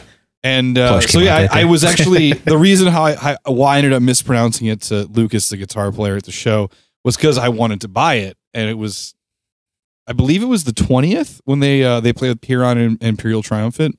Okay, that's why the name was so fresh in my mind too. And I was like, okay, yeah, that was actually my first time back at Reggie's since COVID hit, and it was a really, really awesome show. I mean, every band was great. I mean, I think it was probably the best Piran set I've seen, and they were incredible. I think they were probably like the stars of that show in a lot of ways. But honestly, Sunless blew me the fuck away. I mean, just hearing them in that room, their tones live, so great. As far as I know, they only played one song off this record. It was probably either the first song, Spiraling into the Unfathomable, or the single, which I think was Forgotten Remnants of Life. I actually don't have that written down. Write it down now. But it was really, really awesome, and kind of just, I mean, not that I really needed a reminder that this band is just incredible. And so I chose this record partially as a homework assignment for myself because I was worried I wouldn't listen to it otherwise, or I wouldn't listen to it enough. It's like, I think as we get older, maybe we're jaded, or maybe it's just me. Like, I don't get as pumped to listen to death metal records when they first come out. I'm like, oh yeah, I'll go see that band live. I mean, this is more of like a 2021 thing, as opposed to a 2020 thing. Oh, I'll just go see them live and it'll be fine, and I'll see if I like it. And they are an incredible live band. I mean, for a 3-piece, they really shine. And this record is great. I mean, I'm glad that I chose it. Yeah, I mean, it sort of falls into the dissonant death metal thing, you know, not to pigeonhole them too much, but if you're a fan of like the newer Gorguts or Ulcerate or Artificial Brain, Piran too, to an extent, even though Piran's a little more out there in you know, left field, you'll love this record. And I really loved it, man. I think that their drummer is a new guy. I haven't met him, so I actually don't know his name. I probably could have looked that up, but Lucas, the guitar player, and Mitch, the bass player. Like I said, I met a couple of times. I wouldn't say I know super well. I did meet Lucas years ago on tour accidentally. Like he was, we were staying with someone and he happened to be this guy's roommate. Him and I ended up just nerding out on technical death metal. And I'm like, oh, you're a really cool person. Like maybe I'll never see you again, but maybe I will. It was that kind of thing. Bill, I'm going to just take this from you because I feel like you want to say it. They have more hair between like Lucas and Mitch, at least, than like a 5-piece band. Like Lucas's hair is twice as long as mine. Oh yeah. Mitch's dreads touch the ground. So if you have seen them, like you might remember that. I don't know. But yeah, this album, I mean, it's just those boys be looking homeschooled. You know what I'm saying, man? I don't actually know. They look like their mama ain't giving them no haircuts. They look like them homeschool. Those boys be looking homeschooled. Sorry. I think this record's sick. No, that's okay. I mean, I guess maybe people that are just listening, if they're not watching, can see that, you know, Jason's hungry. He's eating pizza. I'm so fucking hungry, man. This was such a good move.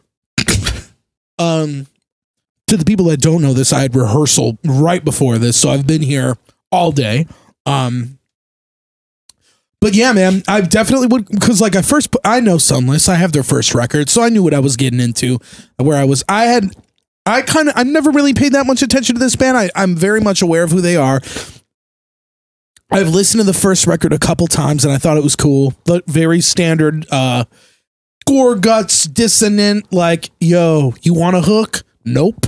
But I feel like on this, because I put this record on, you know, listening to the first song and I'm like, all right, I think I know what I'm getting into. It's like one of these bands where normally, and I like this type of death metal, like, you know, the very dissonant kind. Sometimes I think it could be hard to listen to for a full record, but I love how short this record is. It's just under 40 minutes. So it's a nice quick listen. And I love how the fact that all of the songs are like, minus the last one, are fairly like, you know, easy to get through. You know, it's not like I'm here for 10 minutes on a song. It's not like you're buckling your seatbelt for an Ulcerate record. You know, it's oh, wait a minute. There's like a lot more going on here than that. And, you know, there's a lot. I do think there are certain catchy parts on a lot of these songs. There was a I like the second half of the first song. There's a bunch of shit in the unraveling of Arcane Past I really enjoyed. There was there's this melodic section in the fourth song, Atramentis, that I really thought was cool because I was like, wait a minute. Is that a melody here? Like, did they shoehorn a melody in here? And I love that because it was so accentuated by the rest of the song that it really caught me. And I was like, damn, that's fucking cool. And I would really, really, really think I would like to see them go in that direction in the future of like a little bit more juxtaposition, because I do love that. Like, and that's probably my favorite song on the record, but I do really like the last song a lot, the molding axioms of the metaphysical. There's a really cool, because I feel like there are blasts on this record, but a lot of it is very like the drummer is just going ham. Like, well, it's kind of more mid-tempo. Like, he follows the riffs a lot. Like, my favorite song is actually Forgotten, like in the quotes, remnants of life, because it's more of a banger and it's more fast, and also the bass playing is amazing. It like almost is like led more by Mitch's bass playing than the guitar. But yeah, a lot of the songs aren't that fast, and the first song, Spiraling into the Unfathomable, I actually feel like for this genre, the riff, like I don't know if it's like just the first riff or whatever, is kind of catchy. And it sort of lays the groundwork for a lot of their stuff where, like, if you really sit there and you analyze it, they have a lot of riffs, you know, and I do this a little bit in Immortal Bird on the Only Guitar Player, where you try to use the full range of the guitar. So, like, you have a riff that goes, like, chugs down low, and then you'll have, like, some screechy, like, kind of high thing. And a lot of songs do that. And sometimes that works and sometimes that doesn't. I mean, I'm speaking from my own experience. Yeah. But I feel like when they do it, it always works because of the way the rhythm section fills it out whenever the guitar goes up high. Mm-hmm. I don't think there are any guitar harmonies in this whole record. There might be somewhere, but it is very much true to being a 3-piece band, even though the guitars are doubled. Yeah, there's like in that first song, the drum parts that go along with the outro. There are a lot of drum parts on this record where it is very much a drum interpretation of the guitar part, which I think is what you're getting at. Yes, it's not just let me just hold this beat down or let me just play in 16th notes. So yeah, it's very cool. Yeah, there's a lot of that, and I steal this from you. I enjoyed the sick. I was gonna be careful, don't spill it. Yeah, you gotta lift it. I'm gonna hit it too, but I'm gonna watch you hit it. Yeah, it's you know, it's one of those records where to me it just sounds like, oh, this is probably what it would sound like if I saw them live. You know what I mean? Like it's very, very stripped down. Yeah, it actually sounded better live. I believe that. Really? I bet it does sound better. You know what I mean? Like it's one of those things where I'm like, you're going to get this performance when you see it. That's fair. I mean, maybe it's because I was seeing it, but I felt like it sounded better. I felt like the drums were punchier. I'm gonna take the one for right now. I know. It Man was could dream. It was really Sorry.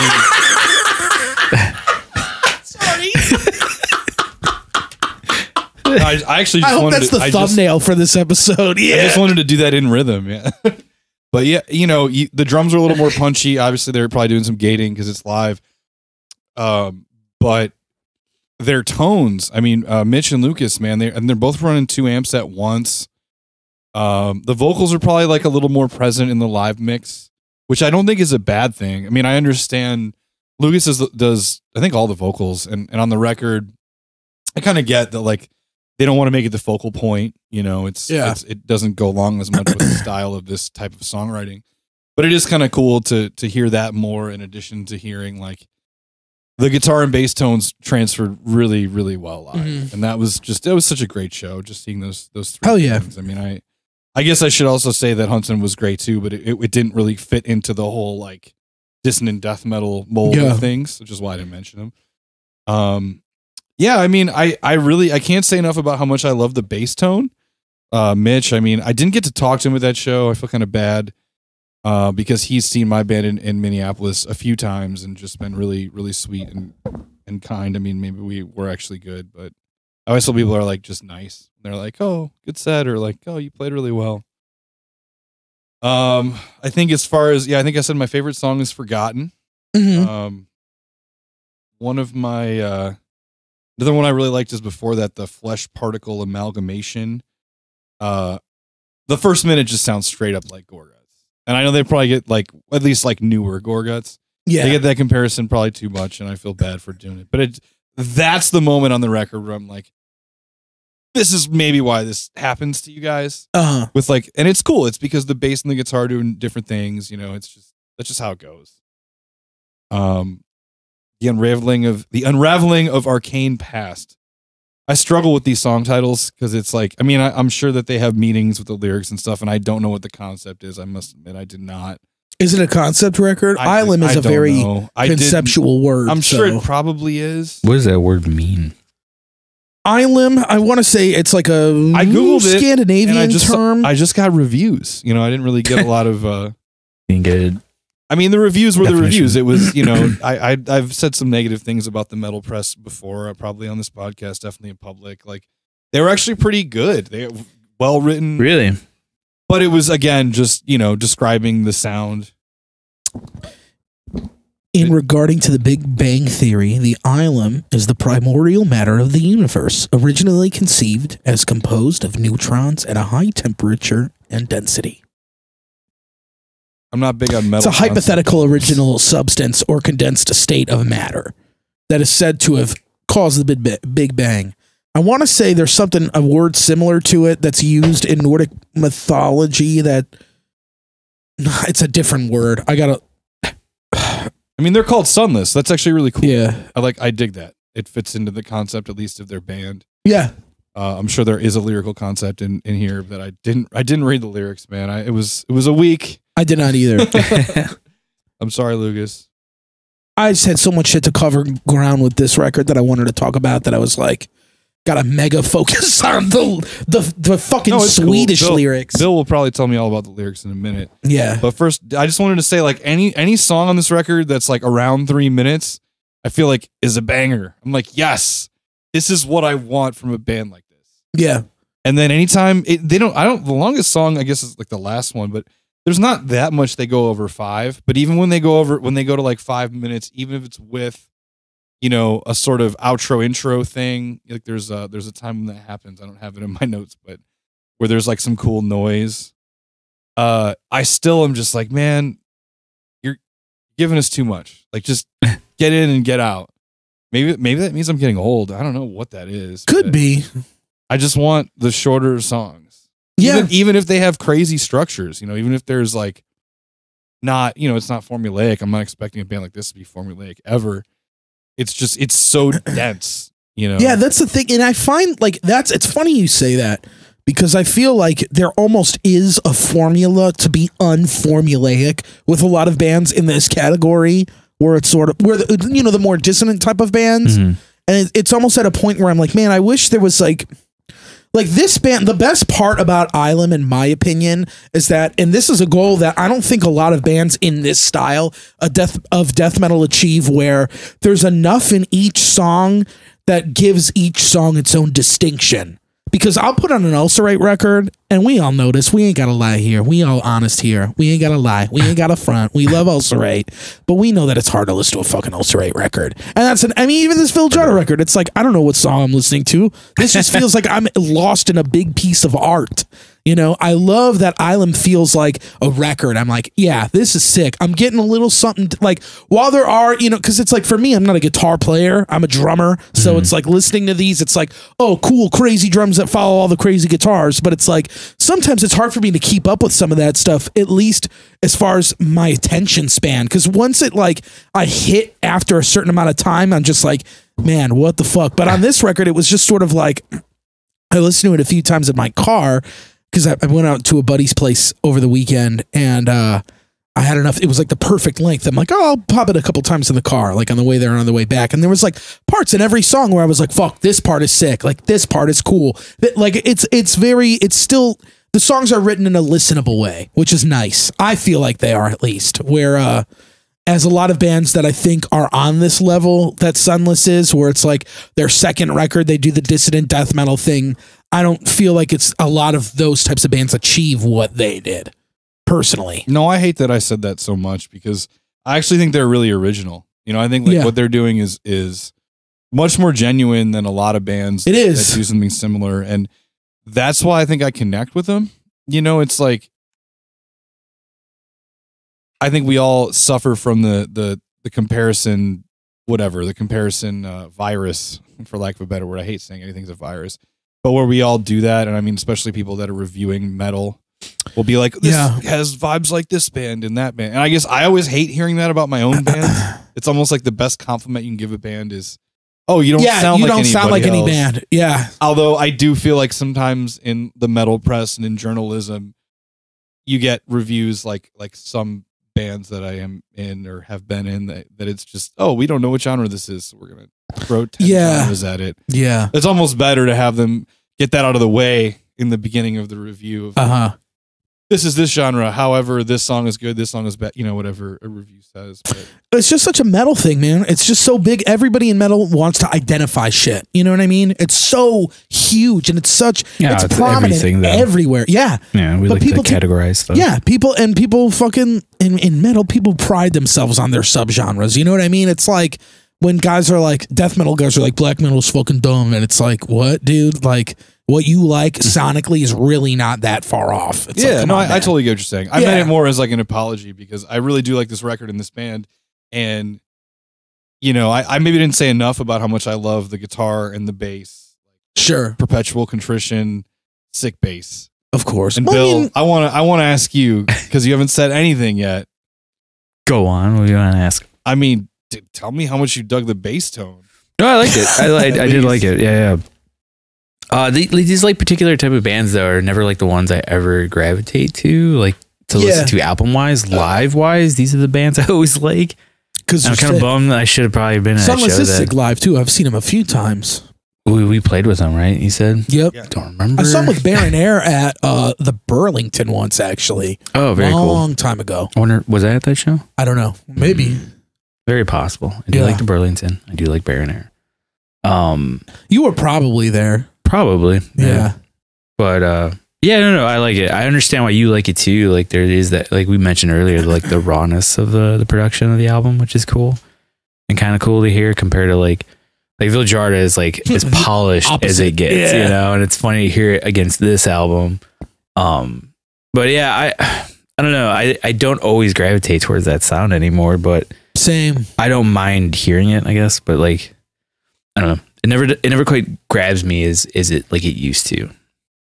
I gotcha. But like the vibes I got were like the Dysrhythmia production vibes, which is a band that I do like, but I haven't listened to in I agree. Fucking, I don't know how long. I agree with that. I agree where it's like it's definitely gotten harder for me to listen to bands with that production, but I will say I think this record, there's enough on it to where I just like, I definitely noticed by the end of it, I wasn't thinking like that. You know what I mean? It was by the time I had reached the end of the record, it was like the production wasn't even in question. It was just like, I really think this is good. I think that's what helps with like the shortness of it too, because it gets in and gets out and like hits you before you know it's over, and you're like, oh, what the fuck just happened? Yeah, like, that's nice too. It's 40 minutes. It's like, this is awesome.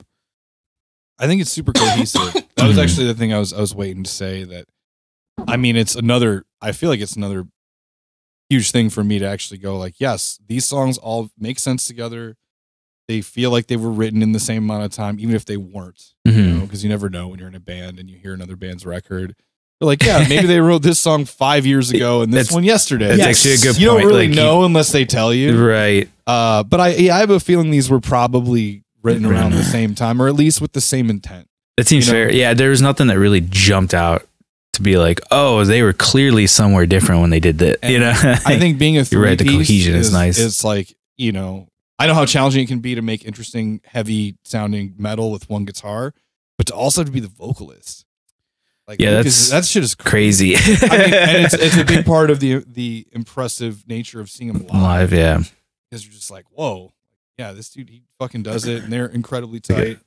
Their drummer's awesome. This record's awesome. I mean, I do wonder, you know, and I don't want to sit here all day and is the new drummer on this album? Okay, I'm pretty sure. Okay, he is. I looked it up on Metal Archives. Okay, he is.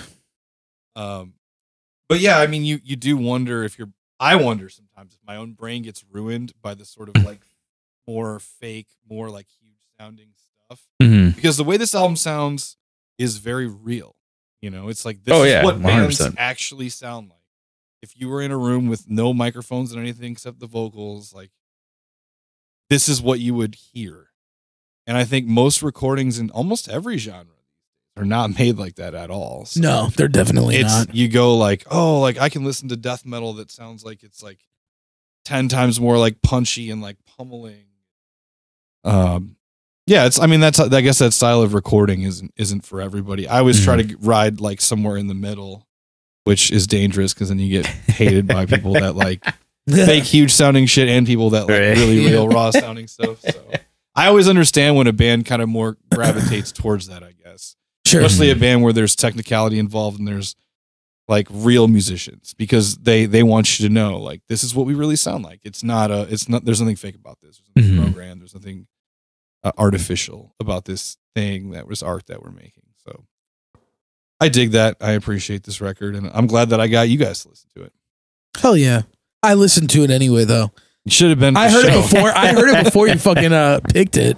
Oh, did you really? Yeah, I listened to dude, there were so many albums that came out on that day, like Archspire, listen to that. I listened to this. First Fragment came out, I listened to that. I haven't listened to that. Jerry Cantrell.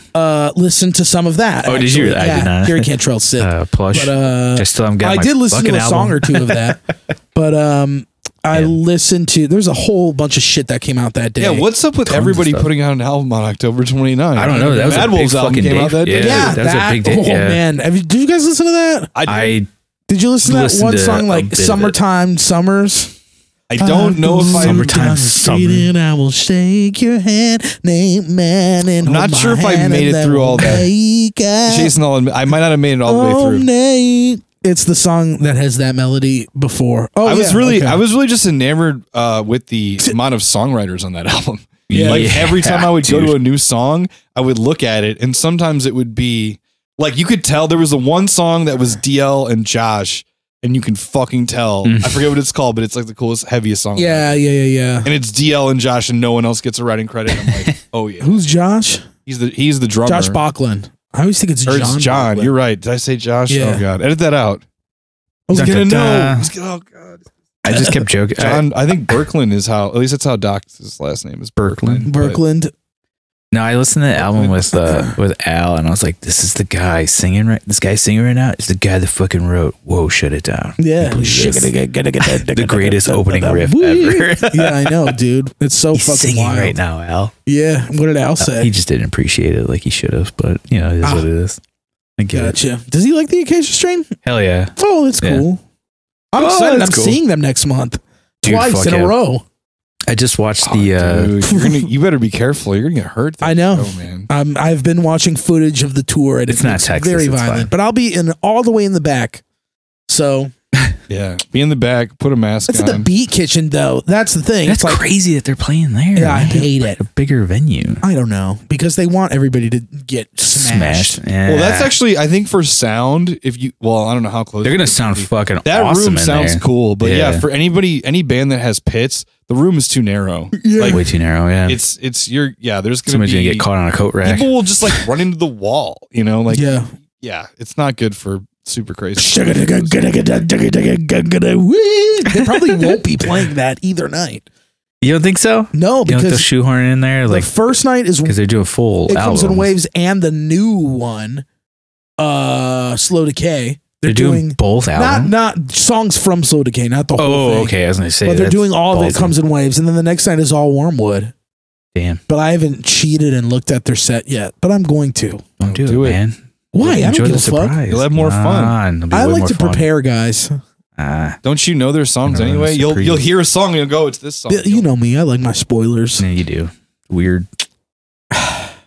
Safety in the spoilers. The Metallica show was sort of like that because I looked at the San Francisco set list. You cheated. They changed it up. No, but it wasn't the same. I thought it was going to be the same, and I was like, okay.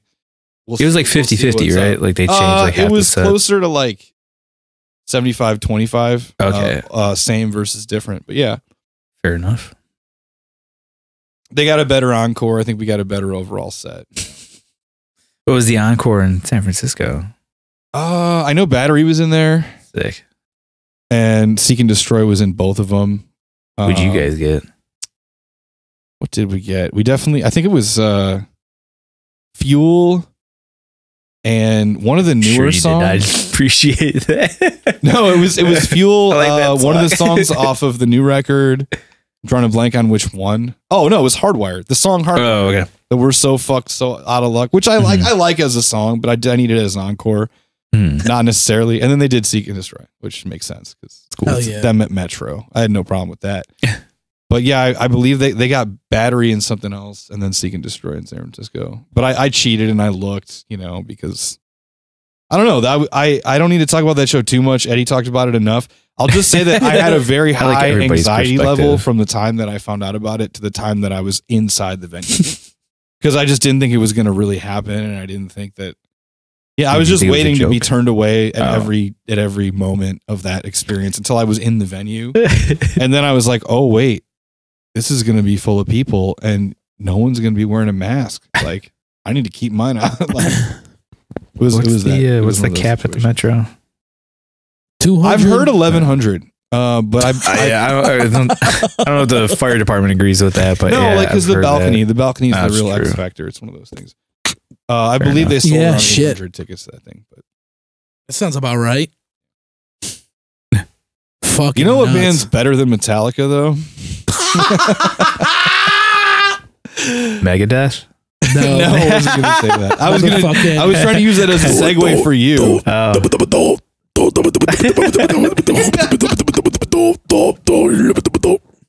Been working on that. It was all good. I day. thought you were, dude. I Thanks, thought man. you were. Have you really? I thought you were gonna sing I just the did song, the improv. Bad Wolves song. I almost did, but I'm like, I don't want that on record. It's the beginning of one of the songs. Actually, that's the beginning of the first song on the last album. Not even on. Sounds like a riff on one of these on this one. Probably. Fuck, it finally feels so good to get that out there. You gonna sit on that? No, I've always wanted, I always just think it's so funny. Like, I think it's cool. I do think it's cool, but it's just funny sometimes. You know, when you hear it, I'm just like, man, like, Well, yeah, because this band is just so extreme that it's funny. Let's get into it. I have a lot to say about this. I tried to give you a motherfucking segue. record. You just no. Jason just starts making fun of the vocalist, and you're like, "Yeah, let's talk about my album." I'm sorry. Talking about Megadeth. You guys thought it was sick. You were laughing. No, I just am saying that I Watch tried the to video later. I You're gonna tried see to me give laughing. Bill a good segue. I didn't say that I didn't and laugh. I tried not to use it. I don't need your help. Well, you guys don't want to talk about my album anymore. I don't know. Is there anything else you'd like to Yeah, say? did you want to talk more about it? No, I mean, I figured you were ready to go as why you were in the leeway, so that's why I didn't ask. No, that's why. Yeah, that's why I did it. I thought it was going to be a smooth segue. Well, I think it was. It's Just the a least little bit bit of of, history a little bit of now. turbulence. We ain't smooth here. We Yeah, Yeah, talked don't make me about do it again, guys. What? That's different. That's the one He does those inhales every once in a while. You know what I'm talking about? He layers them so they're not just totally inhales. It's cool. I think it's sick that he does that, dude. Like, good for him, man. Taking it back. Taking it back. It's a cool sound. It's a cool sound. Yeah, I mean, it's using your Obviously, voice. that dude can do something that not, I don't know, Tech 9 can, but he can't scream it. You don't he could know just that. get The Rock to record a fucking corny ass. Have you guys seen that? That new Wait, Tech Rock 9 rap? song where The Rock is rapping on it? He No. does I a didn't know it verse. was like a Tech 9 song, but I've Dude, seen the section yeah, where he that's- raps. yeah, it's a Tech And there's like 9 a music song. video, and I was just like, what is The happening? Rock, like Dwayne Johnson. Yeah, well, Yeah, you dude. have to see it. It's- It's so funny. It's so bad. rough. It's cringe as fuck, dude. It's showing that The Rock is clearly like peak rock, where he's just like, nobody's saying no It's about anymore. drive. It's He's about like, I'm gonna do power. this, and It's it's like that type of verse. Nobody told him no. I mean, Yeah. is it at least in time? Yeah. Well, yeah, I mean, yeah. It's just like it's just like Fast and Furious if it was condensed into like a rap verse. Literally. It's like I can't describe it any better. It's- You know what? I'm gonna pull it up and I'm gonna read the lyrics. Okay, Because that way we don't have to play the song. All right. You get a copyright strike if you do that, right? If we read the lyrics, or if we play No, the if you play the song, we song. could potentially. Yeah.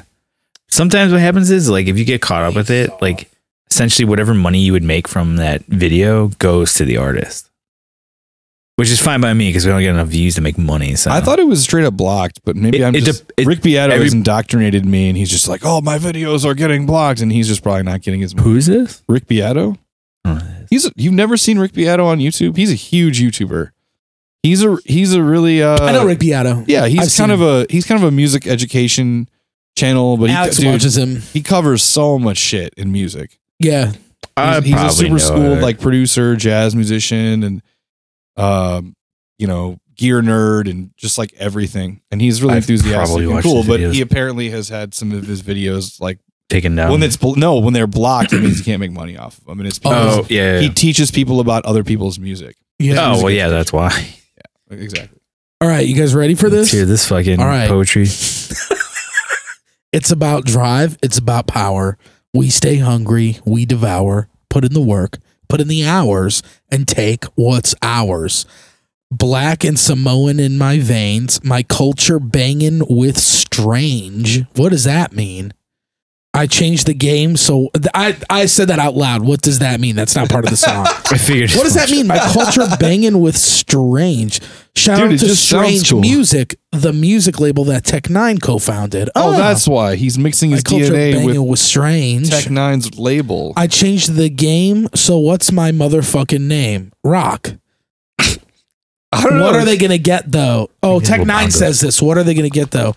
Desecration, defamation, if you want to bring it to the masses. That sounds like a metal lyric. Face to face, now we escalating when I have to put boots to asses. Mean on ya like a dream when I'm rumbling. You're gonna scream mama. So bring drama to the King Brahma. Then what? Coming at you with extreme mana. Thank you, Brother Tech 9. Thank you to Remana. One take, that's a wrap. Okay, that's part of the song too. I like these. Yeah, really fucking bad. That's like so bad. How do you have that on a imagine The song? Rock doing that? Yeah. I think it'd be sick. I got to listen to it now. I mean, it's pretty bad, That's but rough. you also thought that fucking Post Malone Ozzy song was sick, so maybe you will like this. But this is way worse than that. I song. mean, I just wish Travis Scott wasn't a part of that song. Yeah. That's all I'm going to say about it. You mean the devil? You mean Satan? Him and Drake are gonna fucking bring the rapture to the world. We hate Stan. What is the chant, Bill? We hate fuck Joe Biden. What's the fake one? Let's go, Brandon. Yeah, let's go, Brandon. Fucking Travis Scott is the devil. Wait, he didn't say, come on, man. That's not what I was talking about. Yeah, what are you talking about right now? You know how people are like legitimately saying that Travis Scott is like the reason the accident happened at his show is because he's like a devil worshiper. Have you seen that shit? I have not seen that shit, but I didn't. No, the reason why they haven't is because that fucking venue's bunch of. But you brought up that song, and that's literally the only reason why I'd heard of Travis Scott before. Oh. Wait, what song? You the Ozzy Post Malone song. Is he on that song? Yeah. Oh shit! I don't think I've heard of it. He is Ozzy. Travis Scott's on a Brockhampton song that I like. It's the most I've ever heard this guy's name before. Travis Scott, he's big. He was dating Rihanna, or if he's not still. And now 8 people died because he worships Satan. Yeah, right. That's fair. Yeah, Not all right. anything to do with the venue being staffed. Couldn't be that staffed horribly. Yeah. Anyway, we got. I'm not doing it again. I already did it. I thought you were gonna. Yeah, I was waiting for it. Yeah. So yeah, the new Archspire, which for the longest time I thought it was Arch, but it is Me Arch. too. It is I've heard Arch. Them, They've all the said members themselves have said It's spelled like Arch, and every time I said that when I first heard of this band, people were like, "It's Arch, man." It should be Arc. I But feel it's like spelled I feel like Arch. it should be Arc too. I mean, like it sounds Archon. better. You don't pronounce it Archon. Like, But I'm just saying that's how they decided to spell it. The dudes who created the band, like You like that? it blew. I love that. It just like killed you. That's so good. Yeah, It's very true. You don't say Archons. Yeah. It's funny if you did. That word would sound Danny so probably fucking has, weird. but Definitely. 100%. Definitely. I mean, I think Archspire sounds cooler, but the way that it's spelled is Arch. That was my point. That's all I'm saying. Yeah. that doesn't mean shit. There's a band called Archons. They're like a melodic death metal band from back in the day, and I'm pretty Save us sure from Danny the is. Archon. Yeah, I not believe save us from Danny the has Archon. said Arch. Yeah. Yeah. Danny's definitely said that at some Danny, point. please confirm this. Fuck you guys. Yeah, Bleed the Future, man. Yeah, fastest album ever. God damn. Ugh. Especially compared So fast. to the Vildhjarta stuff. Oh yeah. Going it's to like this, I'm night like, and day. Jesus Christ, Yeah. this is so fast. Oh, I used it as a palate cleanser when I was going back and forth between the two. That's fair.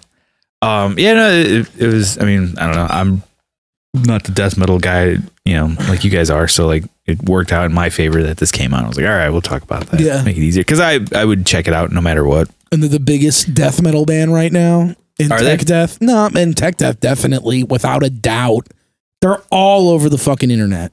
That's fair. Yeah, that makes sense. Yeah, I see them everywhere. I see their name everywhere.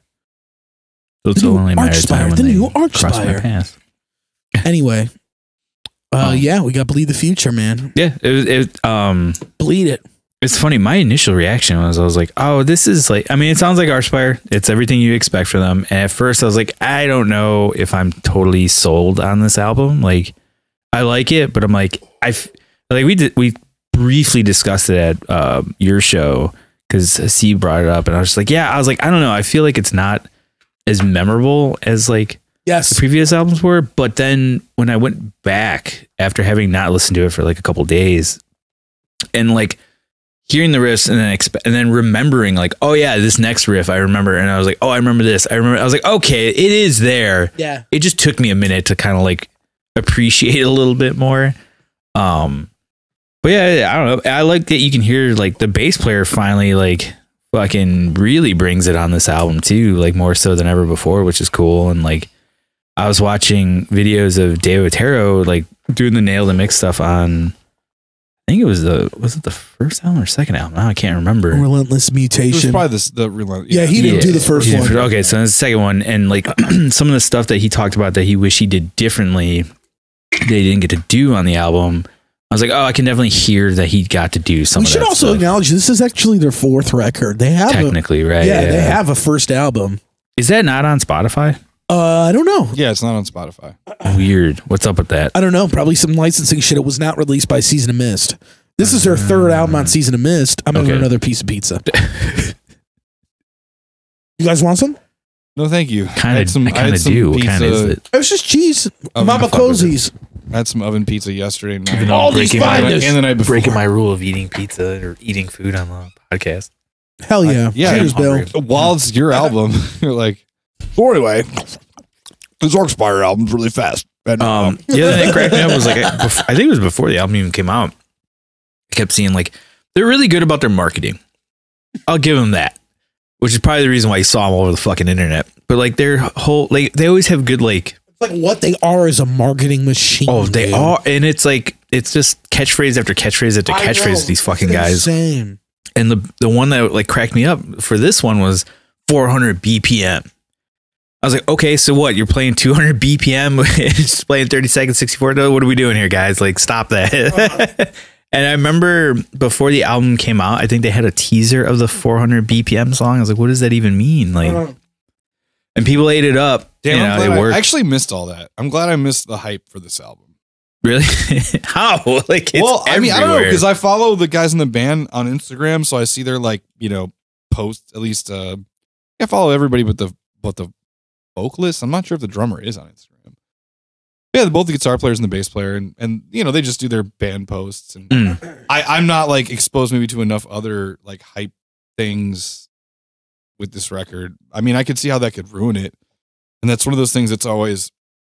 That doesn't really ruin it for me. I think it's kept me in the past, and it's annoyance. like kept a lot of people from taking this band super seriously because of like the marketing gimmicks. Mm-hmm. But they're a full-time band. They're making money. They're trying to sustain themselves, and there's 5 of them, and they're still doing crazy death metal. So I get it. I respect that, and I understand it. However, I can see how what you're saying about reading things every day on the internet. It sort of dilutes your impression, right? Like, I'm glad that I sort of waited until this. Like, I listened to the singles and I liked them, but man, this record, it just blew me away. I don't know. I think I don't know if I like it better than Involuntary Doppelganger, but I think some of the songs are the best songs.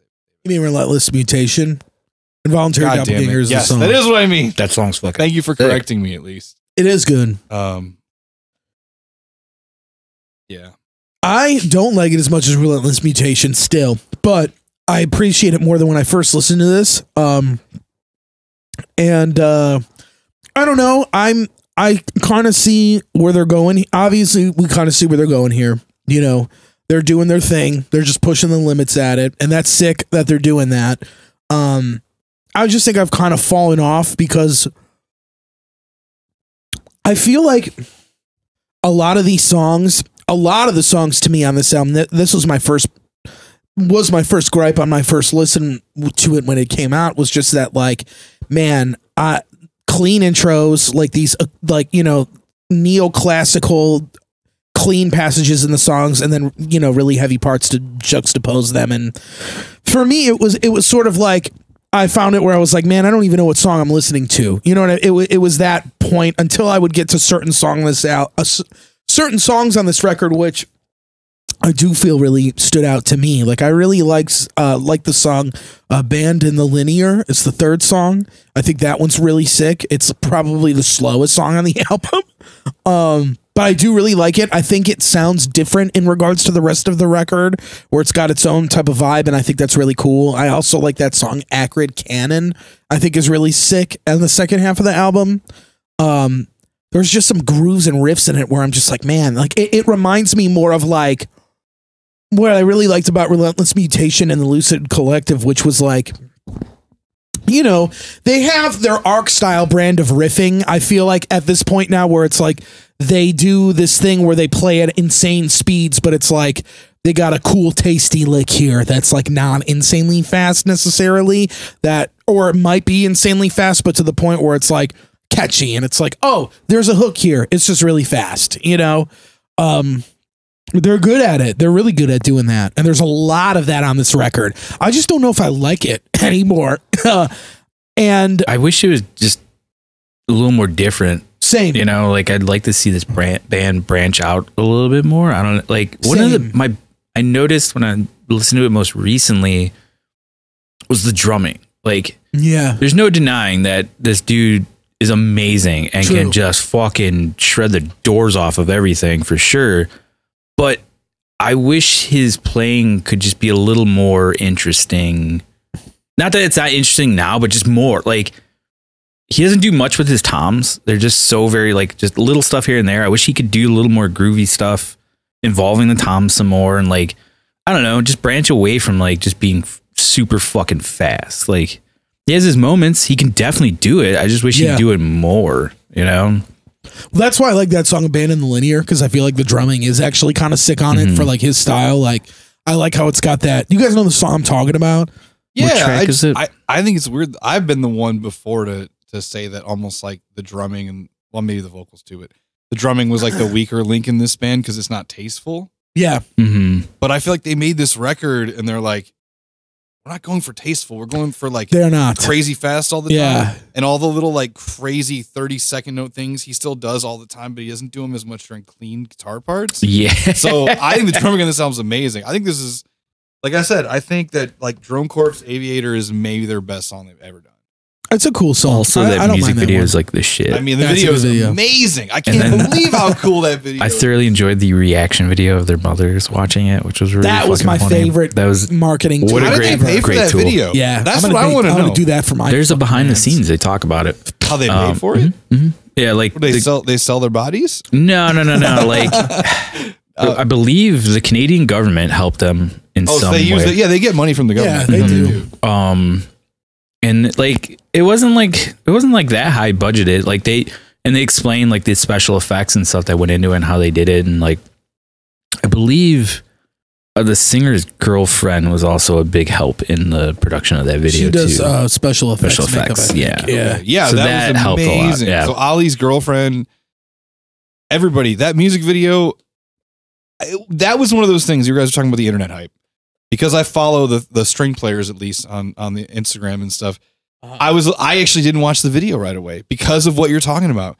Because they were all like, look at all this sick shit we're doing. It's going to be so sick. And like, I was a little, you know, in a way experiencing what you're talking about, going like, okay, internet fatigue, not like, oh, fuck this guy. I hate this band. I'll never watch it. I'm just like, I'll deal with this later. Like, deal with it later. And then I finally watched the video this week for this podcast. And I was just like, this is one of the coolest death metal videos I've ever seen. So awesome. You really think so? Fun. Yeah. I like it. I'm a sucker for practical special effects. Sure. And like the concept is one of those concepts that you imagine like let's say we're here. The concept of this record is fucking wild. Well, I mean the concept of that video. It's like a bunch of people are drunk as hell or high as hell in a fucking room and you're like, yeah, it's like we're going to like have all these creepy people engineer us to be better at playing our technical death metal. And you think like, oh, that'll be stupid. That'll never work. But in actuality, I think it came out really cool. Oh, yeah. I don't know. Maybe that's not my first. And then thought, also though, the practical special effects. Yeah, they look great. They did a great job on the video. I mean, it's outstanding that a death metal video looks like that, you know? Yeah. And I mean, it starts with Spencer on the drums. Like, that song is insanely fast. It's like stupid fast. It starts like a gravity blast. Yeah. Like, there's so many blasts on this record like, where I have to go like, is that a gravity blast or is he actually hitting the snare? Like, yeah, dude, the tempos are out of control. Yeah, I do like that they kind of nixed him doing that weird like moody drumming underneath some of the clean parts like they did on the last record that I thought sounded really awkward. Yeah, like that, and that too. It's just like every single hit, it's like. Yeah, it's like, dude, chill. Yeah, you know, it's like I get it. But yeah, I mean, you are right in the sense that this record is like just go fast now. It is definitely on brand. Yeah. There's no denying that. And yeah, I think I've just fallen off the brand. I mean, maybe it's just gotten to the point where I think we're just familiar enough with the brand. And I think this time it just didn't feel as like, because like I you know, when Relentless Mutation came out, for me it was like I thought it was sick that they made that jump. It's like, oh fuck, they're recording with Dave Otero. This is nuts. You know what I mean? It's like great for this band. It was cool. Great. Yeah, and it really was a step up from the Lucid. Awesome on this as well. Yeah, and it was a step up from the Lucid Collective, which I like too. You know, I like the sound on that, but also their harmonic or pinch harmonics are great. Yeah, with a bunch of delay and reverb on it.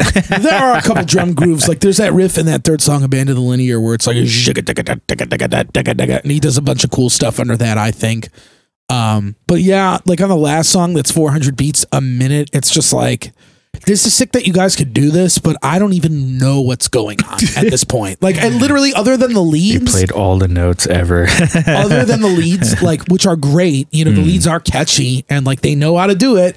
I just couldn't even, like, I was listening to it with Sam. We were on the way to couples therapy and we heard it, and Sam was just like, I don't even, what is happening? And I'm like, dude, I don't even know. Cause she liked the record, surprisingly. Like, oh, really? We put it, I put it on cause I wanted to listen to it. Cause you gotta hear faster to get ready for this. Faster. Yeah, man, it's hard, man. Like, I could do it every song up until this one. This was the first time where I was just like, man, like, this is enough. You know what I mean? It's just like, I think I'm done. You know, like, I think I gotta, it's like, I get it, guys, but I can't go with you past this. Like, 400 is fast. And like, I know it's, and then that doubled a lot, but you know, in the lead, like ding ding ding ding ding ding ding ding ding ding ding ding ding ding ding, and I know that's not 400 beats a minute, obviously, you know, when you're playing 16th notes, but and that's where I get confused too, because I'm like, is that really 400 beats a minute, or is it just 400 beats a minute because they're doubling 200? Yeah, so it's still insane. You cannot do that. How does a person do that? I mean, we could take a song, play it at 200 BPM. I just feel bad for the fact that they have to play this shit live. Like, that sucks. That fucking sucks. I don't know, man. I think it's. I mean, they're fully capable. I'm surprised that I'm the one. I'm really surprised that I'm the one that was like, yeah, you love it. I really enjoy. I like this album. I like it. I was moved by it. I think that following this band, like we all have, I think this is a step up. It's a step up in terms of technicality, which is their brand. They literally are stay tech forever. And I think that some of the stuff that I personally found more cheesy with the vocals and with the drums, like I said, on the last album, which I fucked up the name of last time. Relentless Mutation. No, I just didn't. I was pointing it out again that I called it Involuntary Doppelganger when it's called Relentless Mutation. They got rid of that stuff. And I think that I just think it's amazing. I mean, I am not involved in this arms race of who's going to be the fastest, most techie band. This band is, and they're huge. And I mean, the bass playing on this album might be my actual favorite part of the record. And maybe it's because I can hear it so well. You can hear it, yeah. But it's just like, he's just out. They give him a lot of room to breathe. He out-shreds everybody in the band except for the drummer. You know, it's sort of like kind of insane. Yeah. I'll just say that. He's fucking nuts. And it's not like a super harsh, like, it doesn't feel out of place in a band like this. It feels appropriate. He doesn't play a fretless, which I'm sure he could. That doesn't always work in the tech death world, even a lot of like really cool bands like Obscura and, you know, Beyond Creation embrace the fretless. Yeah, I don't know. I'm just a sucker for the tech death stuff, I guess, still, after all these years, and saying that I'm done trying to do it myself, but yeah, I don't know. I think it's cool. The first time I heard it, I was like, I don't want to like listen to this because I didn't really like it. I guess I wish that there was a little, like, I do like that they're doing their thing. I respect it. And I do really dig the fucking concept. It's very cool. I mean, I would never write it. It's all their albums are connected. All their albums are one story. Yeah. Starting with the Lucid Collective. It's all like one thing. Like the Lucid Collective was about like, this dude getting contacted by these like people from another dimension while he was dreaming and ended up being possessed by them, and like it's this whole fucking crazy story. There's all kinds of crazy shit. I can send you guys a link. Heavy Blog, the website Heavy Blog is heavy, did a whole dissection of their 3 newest records to like break down the concept, and you know, it's about like the Lucid Collective, and the Lucid Collective is like these people from another dimension that are like this hive mind intelligence thing. And they have like, they produce doppelgangers with this crazy ass mirror that's found in the first record. And like they end up utilizing this substance called onyx, or the drip, but it's the onyx that you see like in reference in their song names and shit. And that's what's on the cover of Relentless Mutation. You see the guy like tearing his face, and then there's like all that weird black shit coming out. That's the onyx they're referring to, which is like this a living liquid that is made up of the Lucid Collective, and it's all based on, it's like what infects you to become a doppelganger. It's insane. Like the concepts like in the remote tumor seeker shit, which is like one of there ends up being a cult on the second record of human beings that discovers the Lucid Collective, and they want to like harvest their power. They're called the AUM. That's like the cult. And that's the last song on this record, I think. Yes. Yeah. They are trying to like, I don't know, they're just bad. And they end up stealing, like kidnapping this kid that's made of teeth from the first record on the second record. And they start taking out the bone marrow, which ends up being the onyx. And they're putting the onyx inside of these dead bodies, like these corpses. And they start flying up in the air, hence Drone Corpse Aviator, and Human Murmuration, where they're reanimating dead people on the last record. Yeah, it's just fucking crazy. And this one is about like, I guess this certain type of creature called a boa net that I read this whole fucking thing about it in preparation for this. It's like this whole, like this slug type creature that produces like gold blood that like if you stare into it, like the blood, you could see your future. And it's based on a dream the singer had about like, what if human beings gave birth to things that weren't humans, but they weren't fazed by it? You know what I mean? It's like penning that question. So he added that to this concept where it's like, you know, the is now utilizing the Lucid Collective to impregnate people with these giant slug things, which are called the boa net, I guess, or the boa nets. I don't know. Dude. And the boa nets, like, they produce gold blood, which is like the golden mouth of Rue in that song, which is about them staring down into this puddle of, you know, gold blood where you could see your future. And it's sort of like accepted in society for some reason because they're like, it's crazy. It's really out there. That's pretty it's cool. like a big horror thing. I would never want to write anything like that. And like, it's normally not my bag, but they do it very well. And I'm very interested in his writing process just because it's like, all the songs, the lyrics are so detailed and like, but he's going a mile a minute. I'm like, how do you write? Do you write like, do you serve the concept's purpose first? Are you writing based on your patterns? Like, do you have patterns in mind? Like, how is he doing it? I'm just very curious because it's like, it's so wordy. Like, it's so fucking wordy. He says a lot really fast. Yes. And it's a really out there story. And a lot of it is not very direct. So it's pretty nuts. But and there's a lot more I'm leaving out. But yeah, it's a cool concept. It's a cool record. I had no idea. Yeah, I had no idea either. And I was just gonna say, what is with metal bands that have indecipherable lyrics doing this deep concept shit?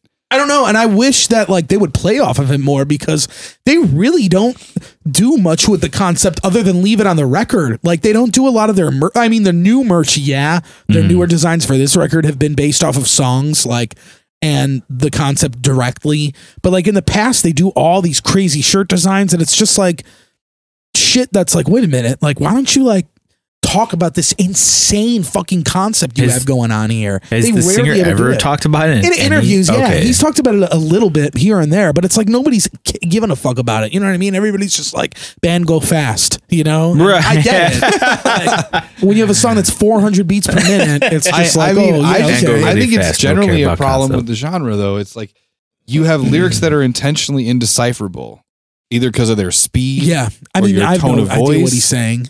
Like, yeah, or they're in another language. I didn't even know that album was in Swedish. And yet you expect the listener to relate to them somehow. But the only way they can relate to them is if they read the story and like do their homework. And like I didn't even do my homework enough for this podcast to get the concept of any of these records. Like, what does that say? Like, where are we, man? Who am I? I guess it really depends on the level. I mean, I've known that they've done concept records since the Lucid Collective. So like the riffs are the reason why this band is awesome. Though. I know, and nobody talks about the concepts. Like, it's hysterical. There's some cool concept shit yeah, here. It sounds awesome. I mean, I'm not saying just the speed. I'm talking about the riffs. I'm saying, the riffs are nuts. The fact that this band still writes mostly in a room, the 5 of them, is wild. So awesome. It's so good, and I think it shows in the arrangements of their songs.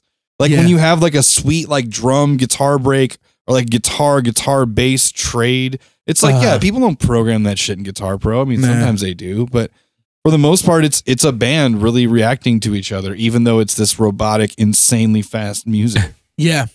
And I don't know. I just love it. And I'm a big fan of this band. I have to say, as much as I'm ashamed to admit it, because they can play so much faster than I ever will. Yeah. I think a lot of people feel that way too. Very fast songs with classical parts. Yeah, it's a little too. And the classical part was a little too. Classical parts on this record are a little too classic, like a little too powdered wig for me.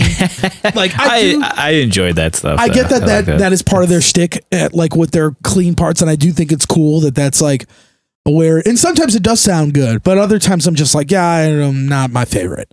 But that's just a personal preference. And that might be why I like that Acrid Canid song and the other one so much, because it's so like more death metal-y, and like that's fair. The riffs I feel like are more in that, I don't know, Archspire lane that I'm used to. But I don't know. What if the vocalist slowed down? That's how I always think of anybody in this band. Like, what if he's like held out words and syllables? Did more of a traditional style, a little bit more power. Sometimes, not all the time. He could still go fast. It's like maybe I would know what I would like the whole band to do that though.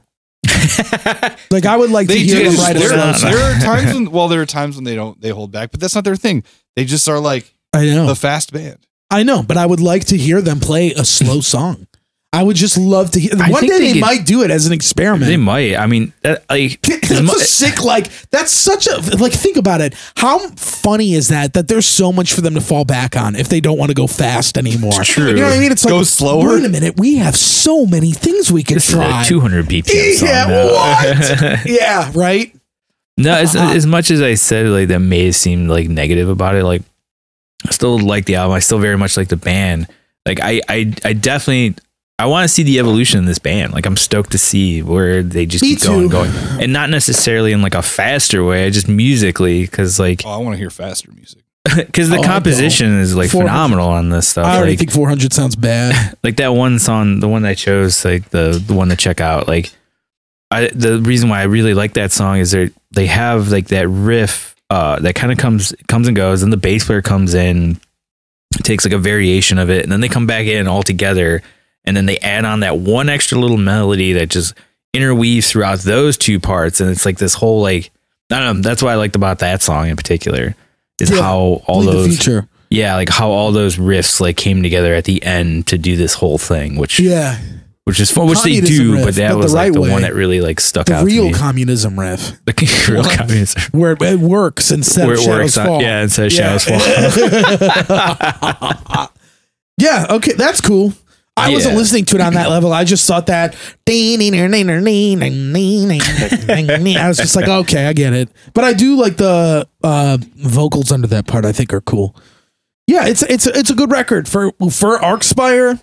They fucking crushed it. Yeah, I mean, all of them like did a great job. They definitely have exceeded everything that they've set out to do, and then some. Mm-hmm. And good for them. Good for those guys. Yeah, they it was just like real quick. Like, they hit the things and hit the notes. I mean, they proved it again that they can fucking write their asses off. And there's no denying that. And I just want to hear like their take on other stuff, just because I like the writing on this. Like, even if that means a slower song or whatever, like I want to hear that. Yeah, I'm intrigued by that. Because they're so good. Yeah. Like. I'm definitely, I mean, they're at this point where like they are a machine, you know, it's like they are like a career band, and it's cool. I think it's cool. And I think it's corny at the same time, but like, there's nobody that is going to like, they are heads of that mantle right now. Yeah, I mean, they're riding that wave and they're doing it like the best way they can.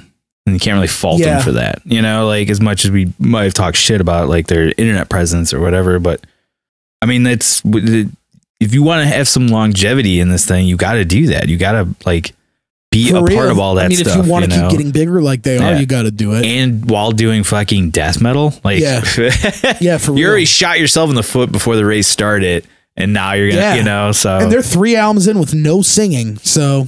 Yeah. And it charted, right? Like this album did well or something? Not on the 200. Oh, I thought it did. No, this is the new thing that all these, like, every metal band is doing is they now take, like, all these chart summations of, like, 18 different Billboard charts from America and post the stats of it. And I don't get it because it'll be like top heavy music, heat seekers chart, like missile seeking bazooka chart. You know what I mean? It's like that shit. It's like, what is this really? Best new this or like you know what charted on the Billboard 200? The new Mastodon hit number 20 on first week sales. And I believe that last Every Time I Die record that just came out charted as well.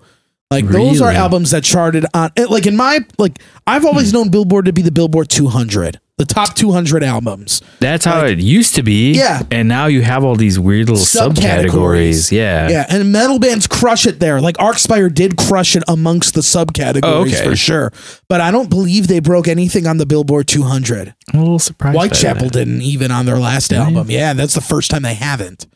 So that's pretty wild. Well, the first time they haven't since like their third album or some shit. But anyway, yeah, but they did chart on many charts, and I believe they charted in Canada, like, period. You know what I mean? Like, at this point, they're the ambassadors of Canada. Yeah, they own the country now. Dean is the prime minister. Yeah, he will be one day, man. And then him and Claire will do videos from whatever political office that the prime minister lives out of, and they'll be like, "So, Claire, do you want to learn how to watch me fuck up this part on guitar? The 4 levels of metal. You want to watch me? I never do this right. There's got to be an easier way to do this." That's my Dean Lamb impression. That's pretty good. Is it good? It's not bad. Thanks, man. I got Ollie and Dean in one episode here. So not bad. Yeah. A little bit of Spencer you had earlier with the. Yeah. Yeah, there you go. So you got 3 out of 5. Everything else. Yep. I mean, I wonder if that guy could play a slow song. Like, I just want to hear it. He's just like, I just want to like tour with him and be like, yo, shuts down. I was gonna say, be like, yo, tomorrow throw your front of house curveball. Play When the Levee Breaks at the soundtrack. Yeah. see how it goes. You know that one, right? I mean, I can play that one. Yeah. Poorly, but you know. People act like that's a hard song. People have like, multiple people have been like, can you play that song? I'm like, is that a hard song? Is that a hard, difficult song? When the Levee Breaks by Led Zeppelin? On drums? I don't think so. Do you not actually know? If that's a hard song? No, it's not. I know it's not a hard song. I was like, but I'm just, there's a bunch of people that have asked me that. What is the goddamn riff? Like, it's like the drum part is just like.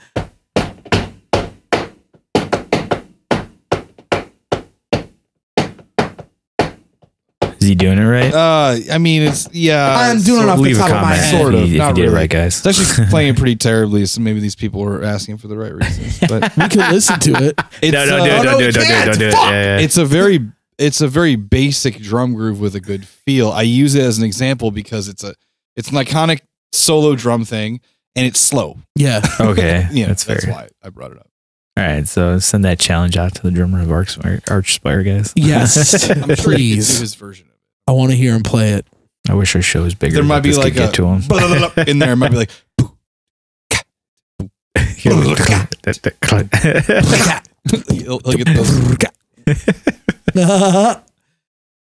Yeah, Check it out. Listen to that song.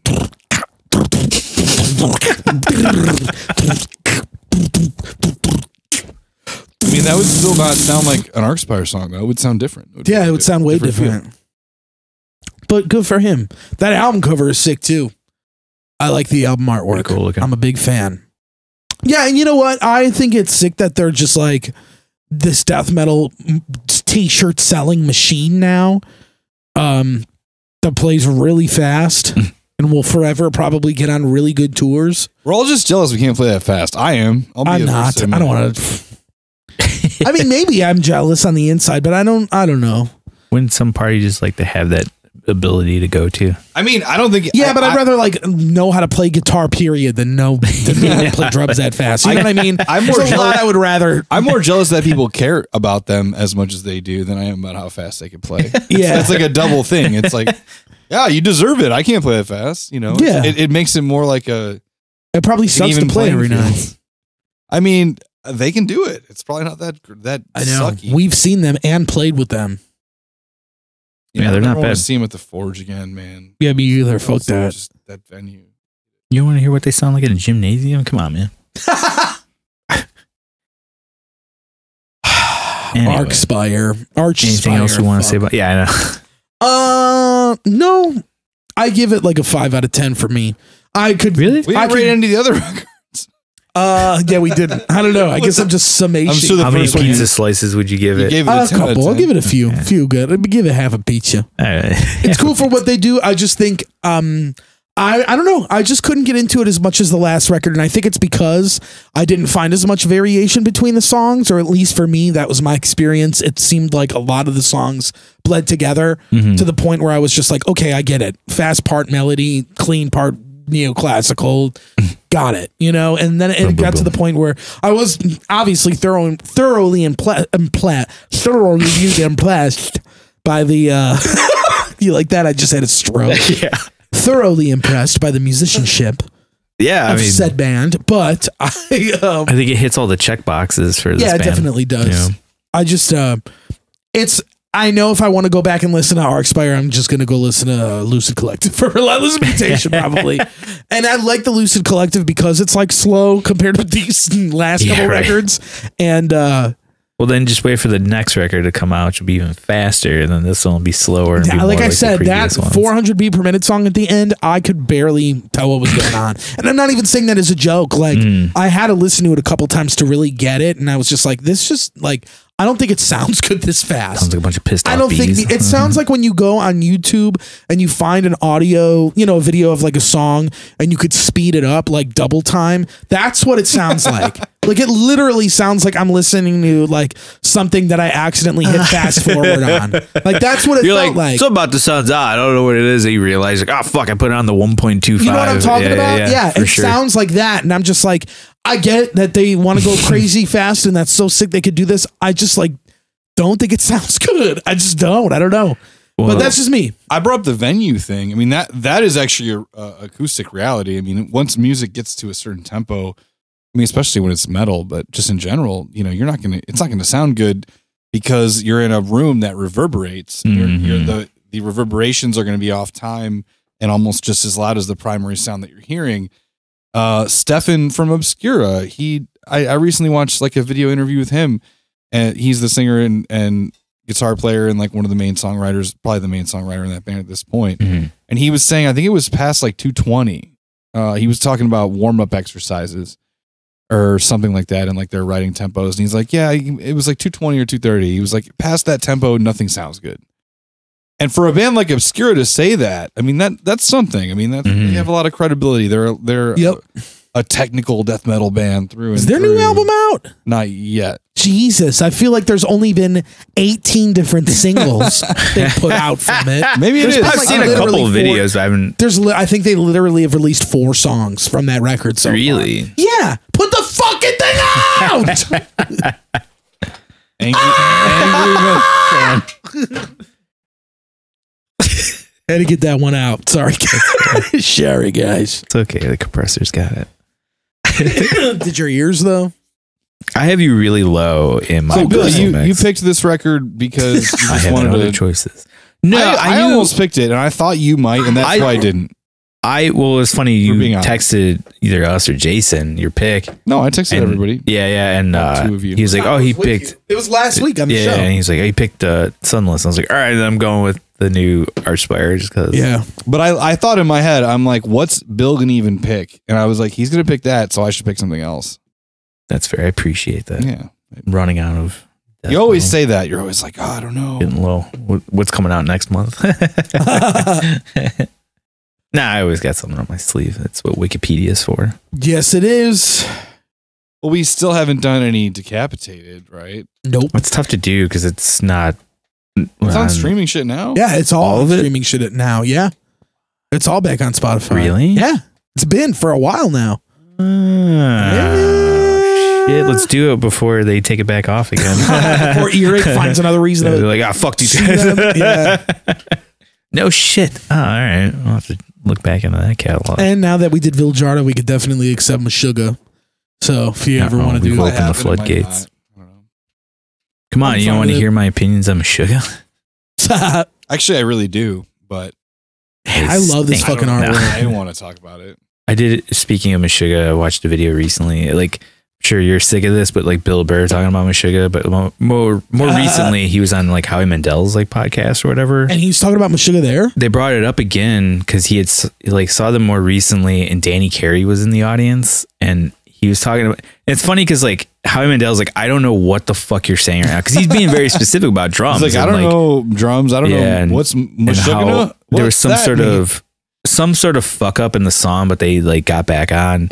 And he said like he just like looked over at Dan Carey, and Dan Carey's like mind was blown that they were like they crushed it still. Like, and that was pretty funny. And then I guess Howie Mandel's son, who helps him with the podcast, is a drummer himself, musician or whatever. And he asked him, he's like, "Do you know what Bill's talking about?" And like you can't hear the kid, and Bill even says like kind of under his breath, but he's on a mic. You hear him, he's just like, he goes, "Yeah, well, I wish he had a mic that I could hear him on." Like, clearly, like, I'd rather talk to this kid right now about Meshuggah than Howie Mandel. He knew it. Yeah, the kid was familiar with it, but like, he didn't have a mic, so he couldn't talk to Bill Burr about it. And Howie Mandel has no idea what the fuck he's talking about. I think I know what the snare drum is. He knew the word Meshuggah. Like, Yeah. that's about it. Oh, they're a Yiddish band. They're from New York. No, actually, they're not. And of course, Bill Burr butchered the drummer's last name. He's like, I don't know how to pronounce it. He's like, hockey. He went, like cake, like Thomas. I gotta listen to Thomas. that. I love it when he Hake. talks about Meshuggah. Oh, it's think fun. it's It's so a nice sick. short, like 2-minute long video. Yeah. Nice. That's really Thomas funny. Hake. Right. I do enjoy how much he does like genuinely appreciate that band on a more than just a surface level thing. And it's funny. And then I went down a rabbit hole trying to find Bill Burr drumming videos, which was funny. Yeah. Is he good? He's all right. Yeah. I was dying because one of the videos, it was him, Nikki Sixx, Scott Ian, who else? Like doing an AC/DC cover. And I was just going through the comments, and it cracked me up. They're like, man, like all these comments are all these people cheering on Bill Burr like he's some sort of special needs kid playing football on the high school team. And I was fucking dying. And that's exactly like everyone's like, he's crushing it right now. He had a few parts he missed, but that's all right. He's killing it. Like everybody was so supportive. funny. It was so fucking funny. Like, he's not a drummer. He's a comedian. He's supposed to suck a drum. Yeah. It's all right. Yeah. Like it's pretty cool. fun. It's cool to see that guy doing that. Good for him. Definitely. Yeah. Appreciate that a guy like that likes metal in some Oh, hell yeah. It's form. awesome. So that's very cool. But anyway, enough about Bill Burr. Shit. That's all I got. What time is it? I'm tired, guys. I gotta go home. All fucking day. Any last words? I'm good. I got nothing. You got anything to plug? Yeah, what you plug up? Come see my band Immortal Bird on tour if you happen to be in Columbus, Pittsburgh, Philly, DC, or New York With City. motherfucking witching up in here. And Wanda Sykes is opening, right? Mm-hmm. I don't know anything about Wanda. Oh, shit. Oh. Yeah, there's a couple. I don't know all the bands on every show at this point, but Piron's playing with us in New York, and Lopan is playing with us in Columbus. Sick. I'm very stoked about those. I'm stoked about all the shows, frankly. Yeah, other than that, I got nothing. Fair enough. How about you? This will be out well after our show before Thanksgiving. Something is waiting. Will it? Yeah. We're actually way ahead of schedule. We're like 2 weeks ahead on episodes right now. Oh no. Yeah. Oh no. Why? No, I don't know. I don't think I brought up Astro World. It's fine. I did. Yeah. So it's fine. It doesn't matter. I don't get it. What's the big deal? Is it going to come out for 3 weeks or whatever? 2 weeks. Well, Travis Scott will be dead by then, so. Exactly. Well, then I can't. Well, this has been announced, but I am. Something is Waiting is playing with I Hate God at Cobra Lounge. I saw December. That. Yeah. Apparently, that's a big deal. I've been told. Yeah, that band's huge. I've seen a lot of I Hate God shirts, so I know that's. Isn't High Priest on that show? Yeah. That's sick. It'll be awesome. I think I kind of felt the same way the first time. Come play a song. The first time I played with I Hate God. Actually, you should do that. That would be really cool. It wouldn't be that hard to do. That'd be actually kind of fun. Yeah, it'd be sick. If you're playing some old shit, you should play whatever. And then you go out on stage and fucking kill a High Priest song, dude. Fucking shred over it. I'll do it, man. It sounds like a High Priest song. Yeah, definitely. Definitely. Yeah, they kind of sound like Archspire, right? They're like Archspire, but if you took the YouTube algorithm thing and switched the speed down, it just went down to like point yeah. 0.02, then yeah, they sound just like High Priest. Yeah. I love doing that now. I'm gonna do that to my girlfriend as soon as I get home. And put out that fucking last Archspire song and fucking just slow it down and be like, oh, now I get it. And then slowly work it up. Yeah. To the point where it's back to normal speed and you're like, I understand. And now I can hear it. Now you appreciate it. I don't know if I'll appreciate it at that point. I honestly don't want to do that either. So I'm sure that is some YouTube video somewhere of people slowing down their music. I'll have Rick Beato fucking do it, man. I'm gonna send him that song and be like, listen, old timer. What are you plugging? I'm plugging I got nothing, man. I don't really think I have much to plug, and it's so hard to think about it because we're so far ahead. I guess Merry Christmas, everybody, and I hope you had a good Thanksgiving and Happy Hanukkah and Kwanzaa. Plug the regular holidays. Oh damn, yeah, it's gonna be coming out then. Yeah, I mean, this will basically be coming out a year from now. So be ready. I hope you guys had a good year. This will be in February. Really? No. Happy Valentine's Day to everyone out there. I really hope everyone sent their mom something for Valentine's Day. We love you all. You're all our Valentine. Even the fucking. Also, it was our 6th year yesterday. Nice. Yeah. Fuck yeah. What'd you guys do to celebrate? We fucked violently. And cool. You weren't there. And you don't do that every week? God. No, just special occasions. Just for the anniversary. Once a year, we fuck violently. It's a lot of pent up aggression. I mean, it makes sense. What are you going to do? Nothing aggressive about it. We're two fucking adults here. What are you going to do? Anyway, we're off the rails. So yes, we are. Okay. Call it a night. Yep. Thank you, everybody. And we'll see you guys next week. Yep. Bye, guys. Thanks for having me, brothers. Hell yeah. Thanks for coming on, man. Thanks for the pizza. Really, truly appreciate it. You're welcome. Let's hang out more in this room. You don't have to record it on a podcast. Let's not get carried away, Nate. Oops. Oh, yeah. See y'all. Hey, everybody. Thank you so much for checking out this week's episode. If you haven't already, please hit that subscribe button. Feel free to drop us a like or a comment on whatever platform you listen or watch us on. Share us on whatever social media you use. Every little bit counts, so we appreciate it. Thank you very much. I'll see you guys next week.